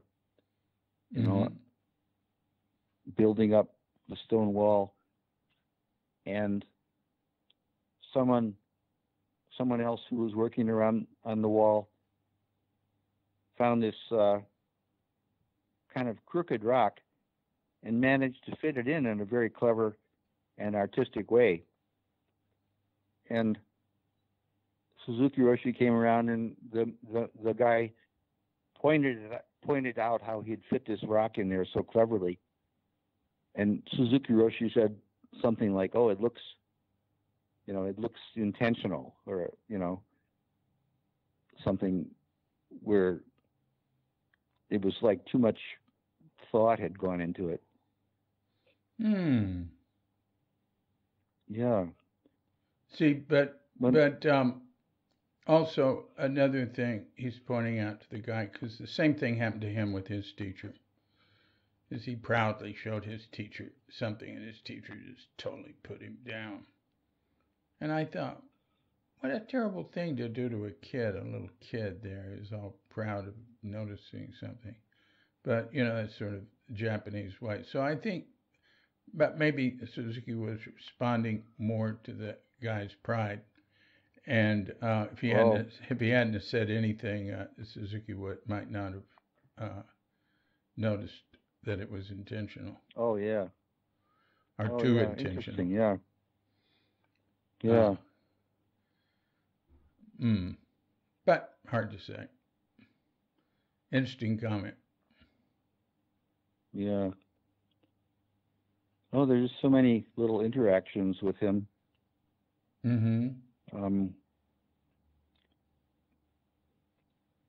Or like when later at City Center, when Gretchen and I got married, he made a beautiful scroll, and with the name of Shakyamuni Butsu on it, and gave it to us as a present, as a wedding present. So he married you? Yeah, we were the last people that he married. So where'd she come from? You know. Well, that was Gretchen, Yeah, no, I know it's Gretchen, but see, Gretchen had been, you'd left her on the East Coast, then you'd gone to Tassajara, then you came back out and you said you had a couple of girlfriends, and then all of a sudden you said you married Gretchen. So at what point did you all get reunited there? Well, I had a very intense relationship with a girl there after getting out of Tassajara. Well, actually, while I was at Tassajara, this very pretty girl came up to me and asked me, it was, I guess, during practice period, but I was working on the stone walls, and she came up and asked me, well, where are the women's baths? I said, oh, just down the pathway there. And she said, would you show me? I said, okay. And I walked her down there, and we walked into the entrance to the women's baths, and there's nobody there. Then she took off all her clothes and got into the hot water. And I was like, I was like totally zapped by the sight of this beautiful young woman in the hot water, paddling around. And then later, but she wouldn't go any further than that. But then later, after I got out of Tassajara, we were still living in Page Street, and who's for a we? while there. Who's we? everybody. Yeah. Right across from Sokoji. Not on Page Street, but on, what's the name of that on Bush Street. Sokoji On was Bush Street. Bush Street, I mean. Yeah, we were still living on Bush Street. Yeah. And in those two houses. And so she came and started living with me there. And then I was forced to make a decision. So we became very intensely involved for a while. Then I had to face the decision of, was I going to marry her or marry my old love, Gretchen, who was still at this ashram in Vermont for 7 years. Wow. And I'd been back there once or twice to see her. Wow. Wow. And just something, while I was sitting in Zazen, something kept tugging at my mind that I was supposed to marry Gretchen. So one day I called her up and said, would you come out here and marry me? And it turned out, just at that time, she was thinking of, it was about time for her to get married. And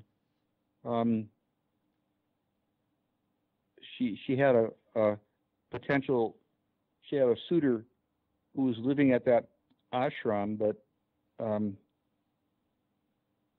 the woman who was the teacher at the ashram told her, she knew me very well, Nina was her name, and she said, no, you should go out and marry Jeff.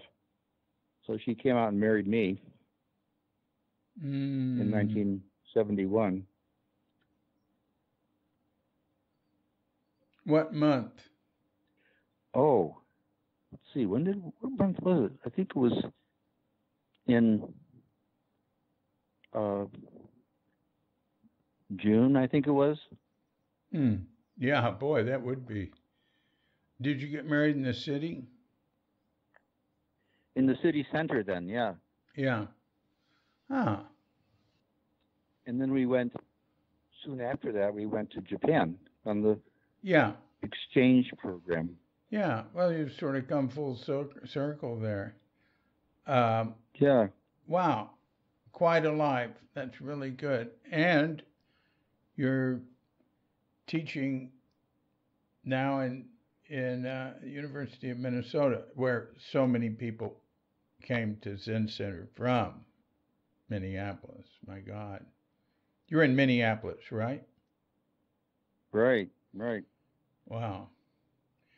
Yeah, Katagiri was still here when we first came here. Oh.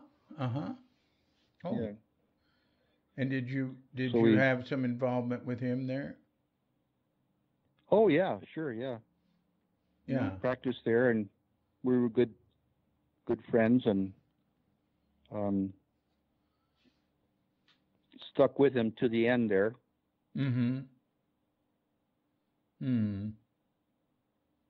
Yeah, sad. But I haven't. Yeah. But you haven't what? Oh, I haven't been much involved since then with Minnesota Zen Center. I realized for me that, sitting Zen, no matter what, it would raise up a lot of anger and a lot of deep stuff that I didn't know how to resolve. And so after Gretchen divorced me, then in a couple of years, I got together with a woman in the sociology department, and we got together in 92 and got married in 96. And so I've been with her for almost 30 years now. And my life is totally, and my mind is totally, transformed.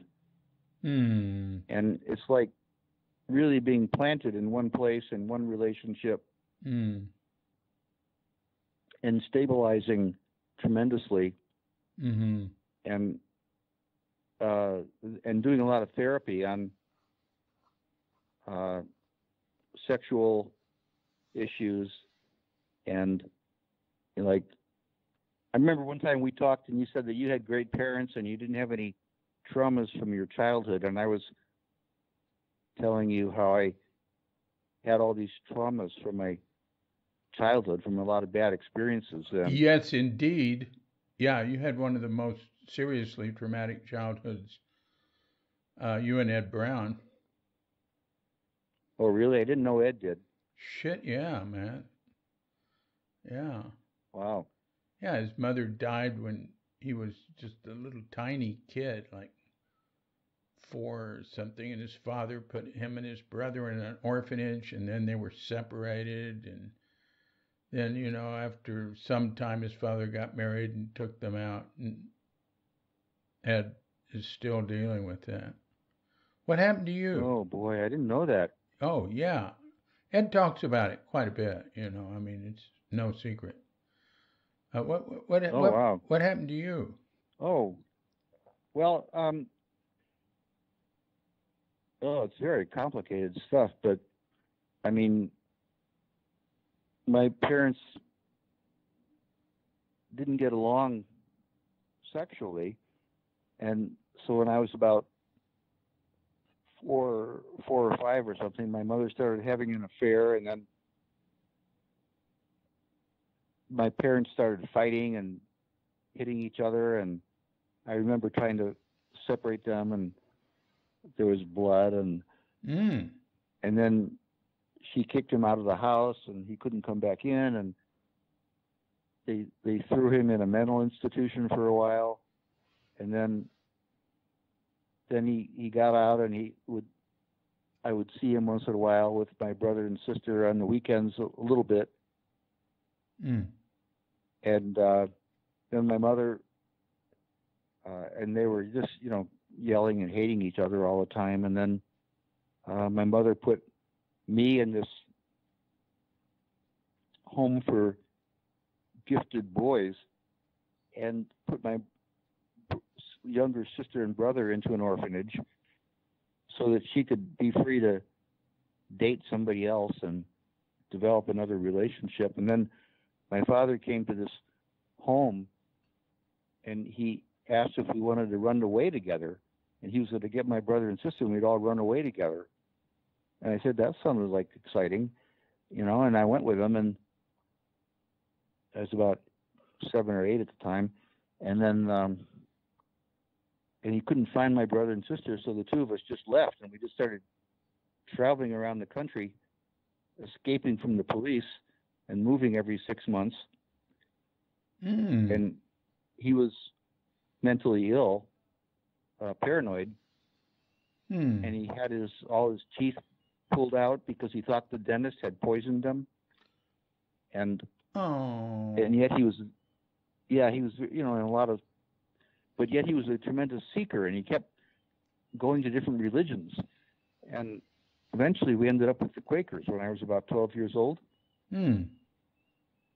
And it was really wonderful. We were sitting meditating with the Quakers and going on peace marches, and then at the Quaker seminary called Pendle Hill, when I was 12, that would be 1956, I met a Zen priest named Sohaku Ogata from Myoshinji, I think it was.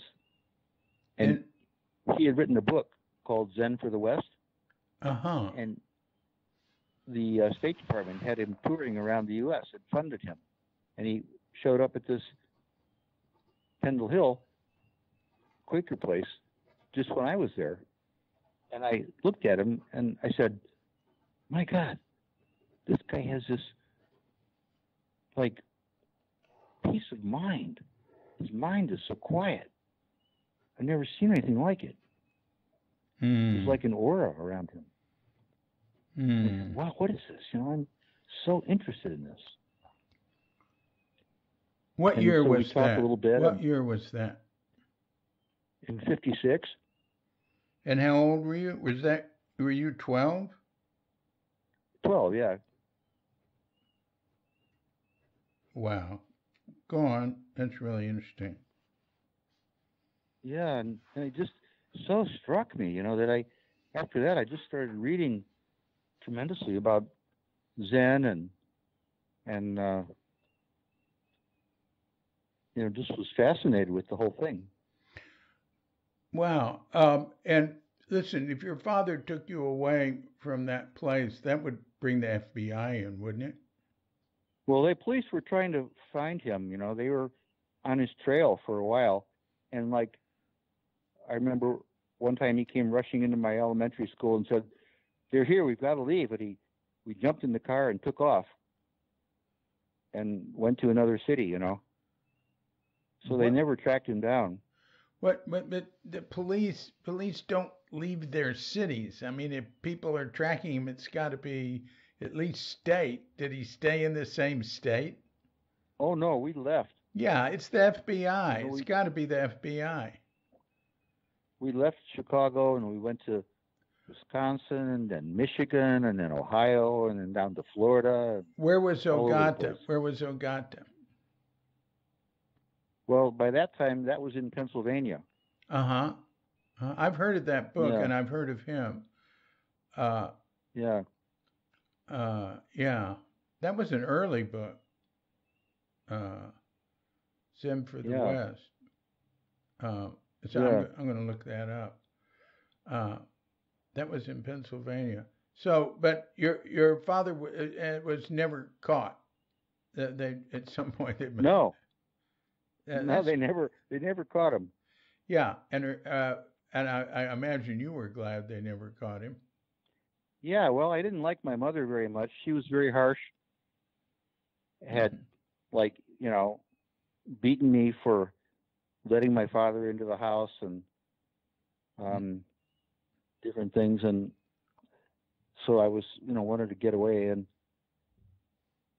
Wow. thought it was a good adventure at the time, although we were just moving all the time, and he was afraid of the evil forces chasing him, but Wow. of course they were actually chasing him as well. Yeah. What would he do when? Because I wonder about. Did you ever see Running on Empty about a family going from town to town? Saying, but that's because of a left wing uh, work where they'd been involved with like the weatherman or something or bombing or something. So running from the FBI from town Oh, to town. That's pretty good. oh yeah. Well, he would. Yeah, he would. He had been trained in the printing trades Mm-hmm. by his father, who was in the printing trades, and been a photo engraver, which was a well-paid specialty within the printing trades. And so he was able to pick up work, during the '60s like that or '50s, Mm-hmm. wherever we went, and work for a while, and then he'd somehow engineer to get himself fired, and then he'd live on unemployment compensation for as long as he could in that area, and then we'd move on also to another area and do the same thing. If he's living Because he on didn't like working. unemployment compensation, he'd be easy to track down by the FBI. So that must have. Well, I don't know how it all worked, but things were more divided up at that time. There weren't such Uh-huh. databases and everything. Yeah, yeah, yeah, yeah. Okay, that makes sense. Yeah. Hmm. Well, that's really interesting. So, uh, I imagine your father is no longer with us. That's right. He died more than 10 years ago. Oh, so actually, rather recently, uh, in Yeah, a he lived to sense. be about 91. Yeah. So, how was your relationship with him? After you, how old were you when you left home? Well, I mean, they put me in that school when I was maybe I was 8, and then he came and kidnapped me, or so-called, took me away. I guess I was around 8. Yeah. No, but when you stayed, how long did you live with your father? Oh, until I was 17. And what did he find like you were in Pennsylvania when you were 12? Did he manage to stay there? Oh, that was just being at that Quaker seminary, Oh, I for a see. while, Kendall Hill. I see. Then we went finally the last 3 years of my high school. We stayed in one place for 3 years Mm. in a little town north of Baltimore, Mm. and so I went to high school for 3 years, and then when I was 17, I left him and went to college for a semester, and then dropped out and went into the slums in Philly and worked at a settlement house there to try to help the African American people there. Mm. Wow. Well, hey, well, you really drew some new circles in the story of your life since the last time I said that was an interesting life story. Um, Listen, do you have any concluding thoughts? Concluding thoughts. Well, if this is going down for posterity in some way, I don't know. I mean, I guess my thoughts about Zazen and how it, for me, for people who have a lot of like psychic turmoil in their past that's kind of buried in their unconscious, Mm-hmm. like Zazen kind of opens Pandora's box, and stuff can come out, but it doesn't give you a good handle on thinking it through and really understanding exactly what it is and where it's coming from and resolving it. Mm-hmm. Mm-hmm. And so then in the last couple of years here,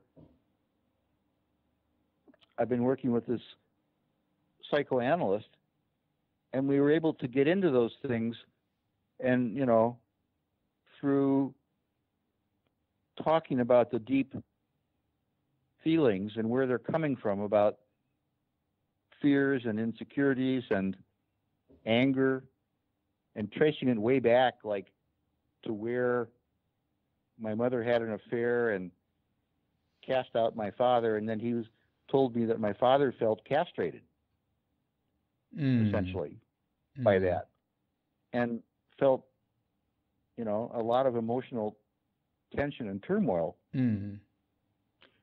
which I picked up, and it caused a lot of deep anger in me, and then also being dragged around all over the country, never having any friends, going from place to place, a lot of different sources of deep buried anger, which I never knew about. But in Zazen, feelings of anger would come up, but I couldn't put my finger on where they were coming from, mentally speaking, and in the past. And so, discovering that the mind has all these layers of memories and emotional formations that are in there, but that drive us and affect us, and cause depression or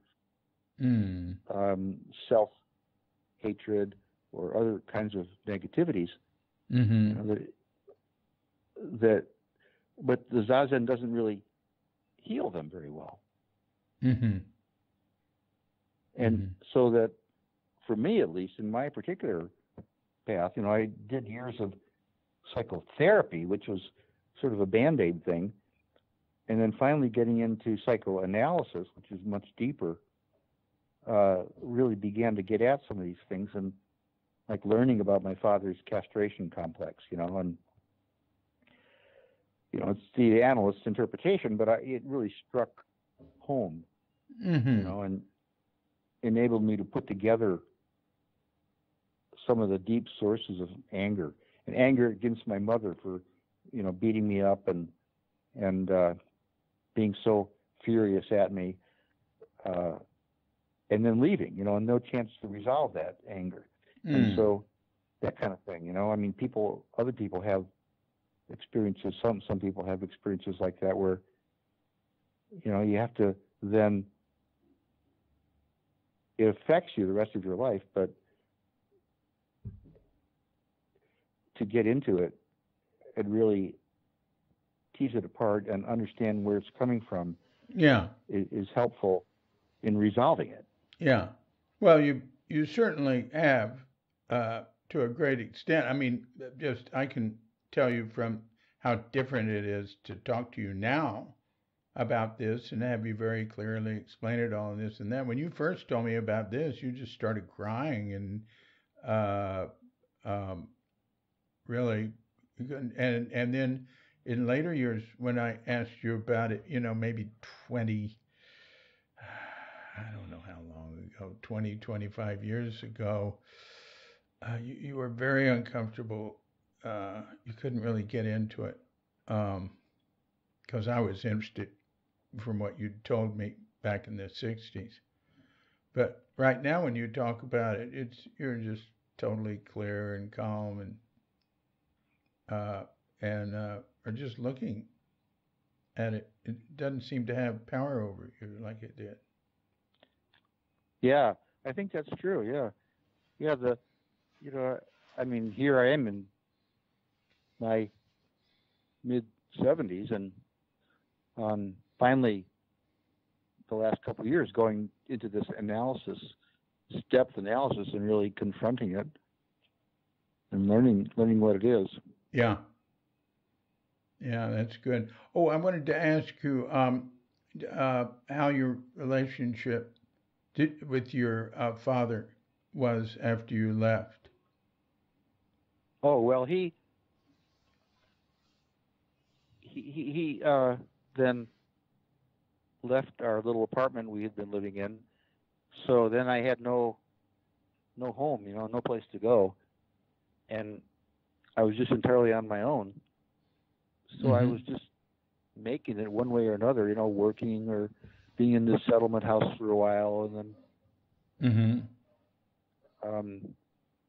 then we met up again a year later in Yellow Springs, Ohio, and had some good adventures together. But he was emotionally dependent on me in a way, and that was difficult for me because I was trying to establish myself as an independent person, and so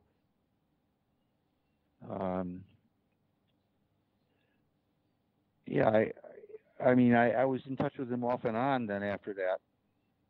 Like when I was at Tassajara later, he came to visit me at Tassajara, and we hung out together for a while. And then when I was living at the Berkeley Zen Center, he was living in Berkeley. We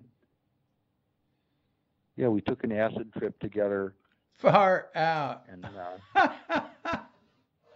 how was that? Yeah.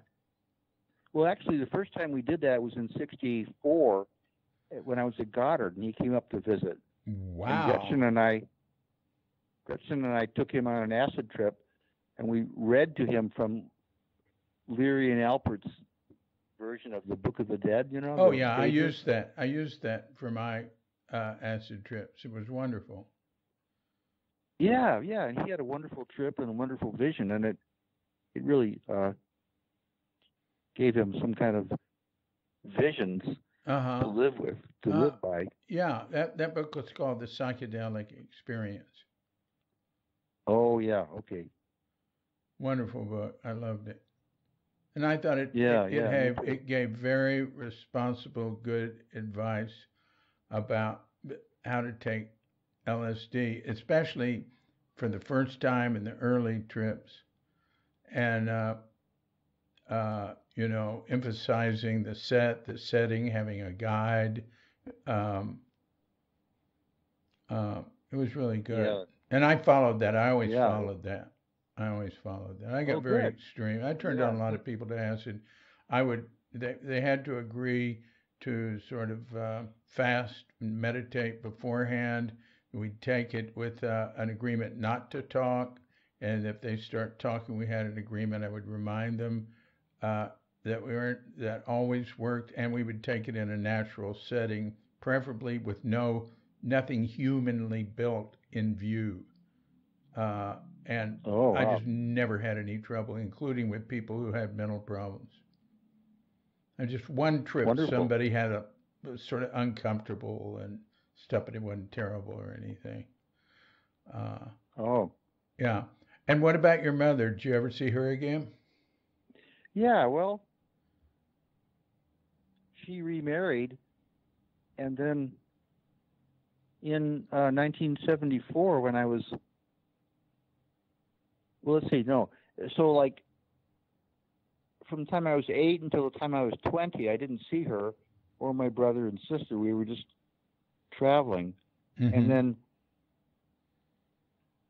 when I went to Goddard College after the first semester, I hitchhiked out to Chicago to look for her in in around '64, and then found her, and she uh, she agreed to meet with me at a restaurant. She wouldn't let me come to her home, Mm-hmm. um, and and then I stayed for a couple of days at my grandmother's house, who was there.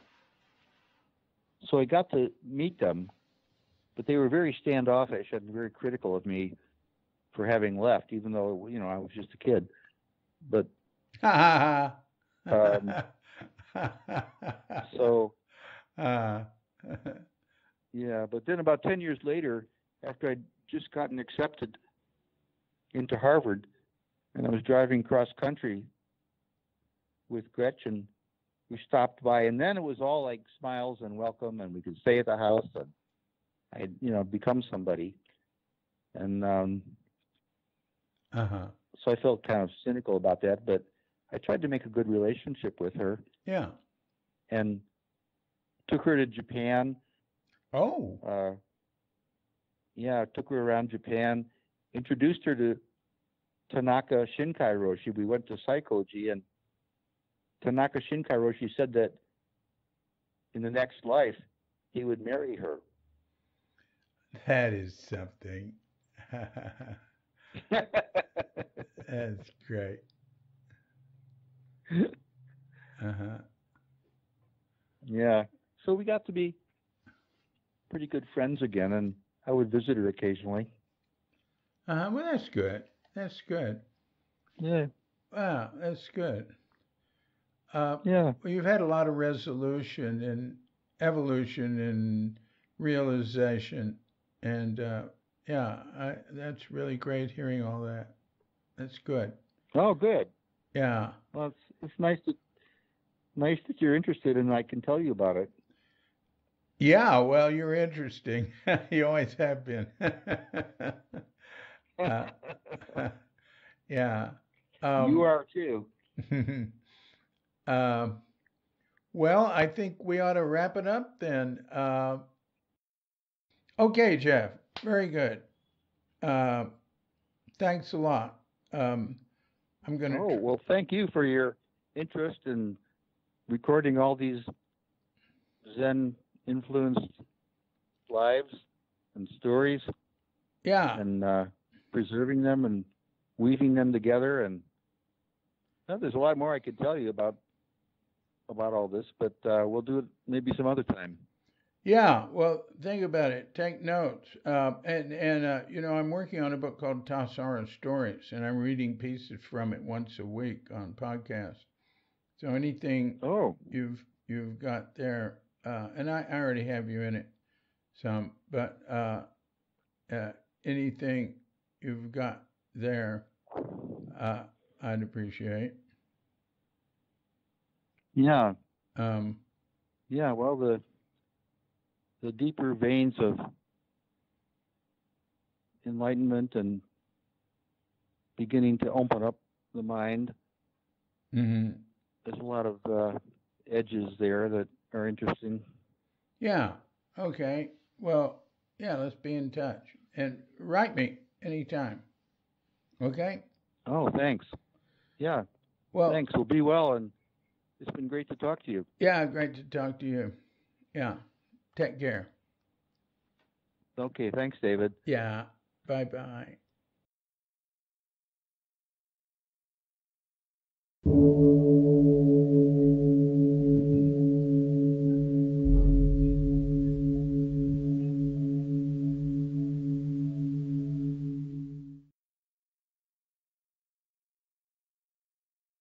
So thanks a lot, Jeff. Appreciate it. Good to talk with you. Been a while. If you want to know more about Jeff, you can Google him. Jeffrey Broadbent, University of Minnesota, I guess. Yeah. Just go to cuke.com, and I've already got a page for him with a lot of stuff on it. But, I'll see if I can put some time into it and beef it up, see if I can find anything else. In fact, I just added something today to it that I happened to run into. So just go to the homepage of cuke.com and write Broadbent in the site search box, and that'll take you there. And he mentioned writing a book about his studies, sociological studies in Japan. So look, I just looked under Jeffrey Broadbent on Amazon.com. And there are 2 books, Environmental Politics in Japan, Networks of Power and Protest, and East Asian Social Movements, Nonprofit and Civil Society Studies. The latter one you can get Kindle. Hey, they are very, very expensive. They're these academic books. I don't know why they do that. Maybe that's the way they used to do it. They don't have to anymore. You can make it print on demand. Oh, and here I discovered another one. I didn't see it on Amazon, but when I looked him up at the University of Minnesota, where he's a sociology professor, they had 3 books listed. The third one being Comparing Policy Networks, Labor Politics in the U.S., Germany, and Japan. Boy, you sure never know what a wild man he is by looking at the titles of his books.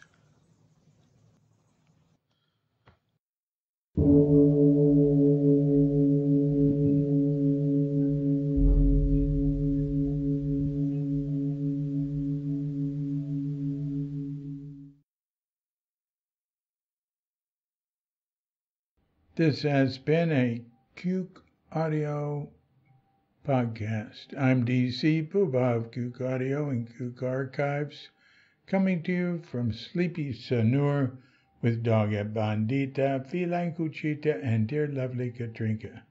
And we're wishing you, and yours, and all of us, a grand awakening.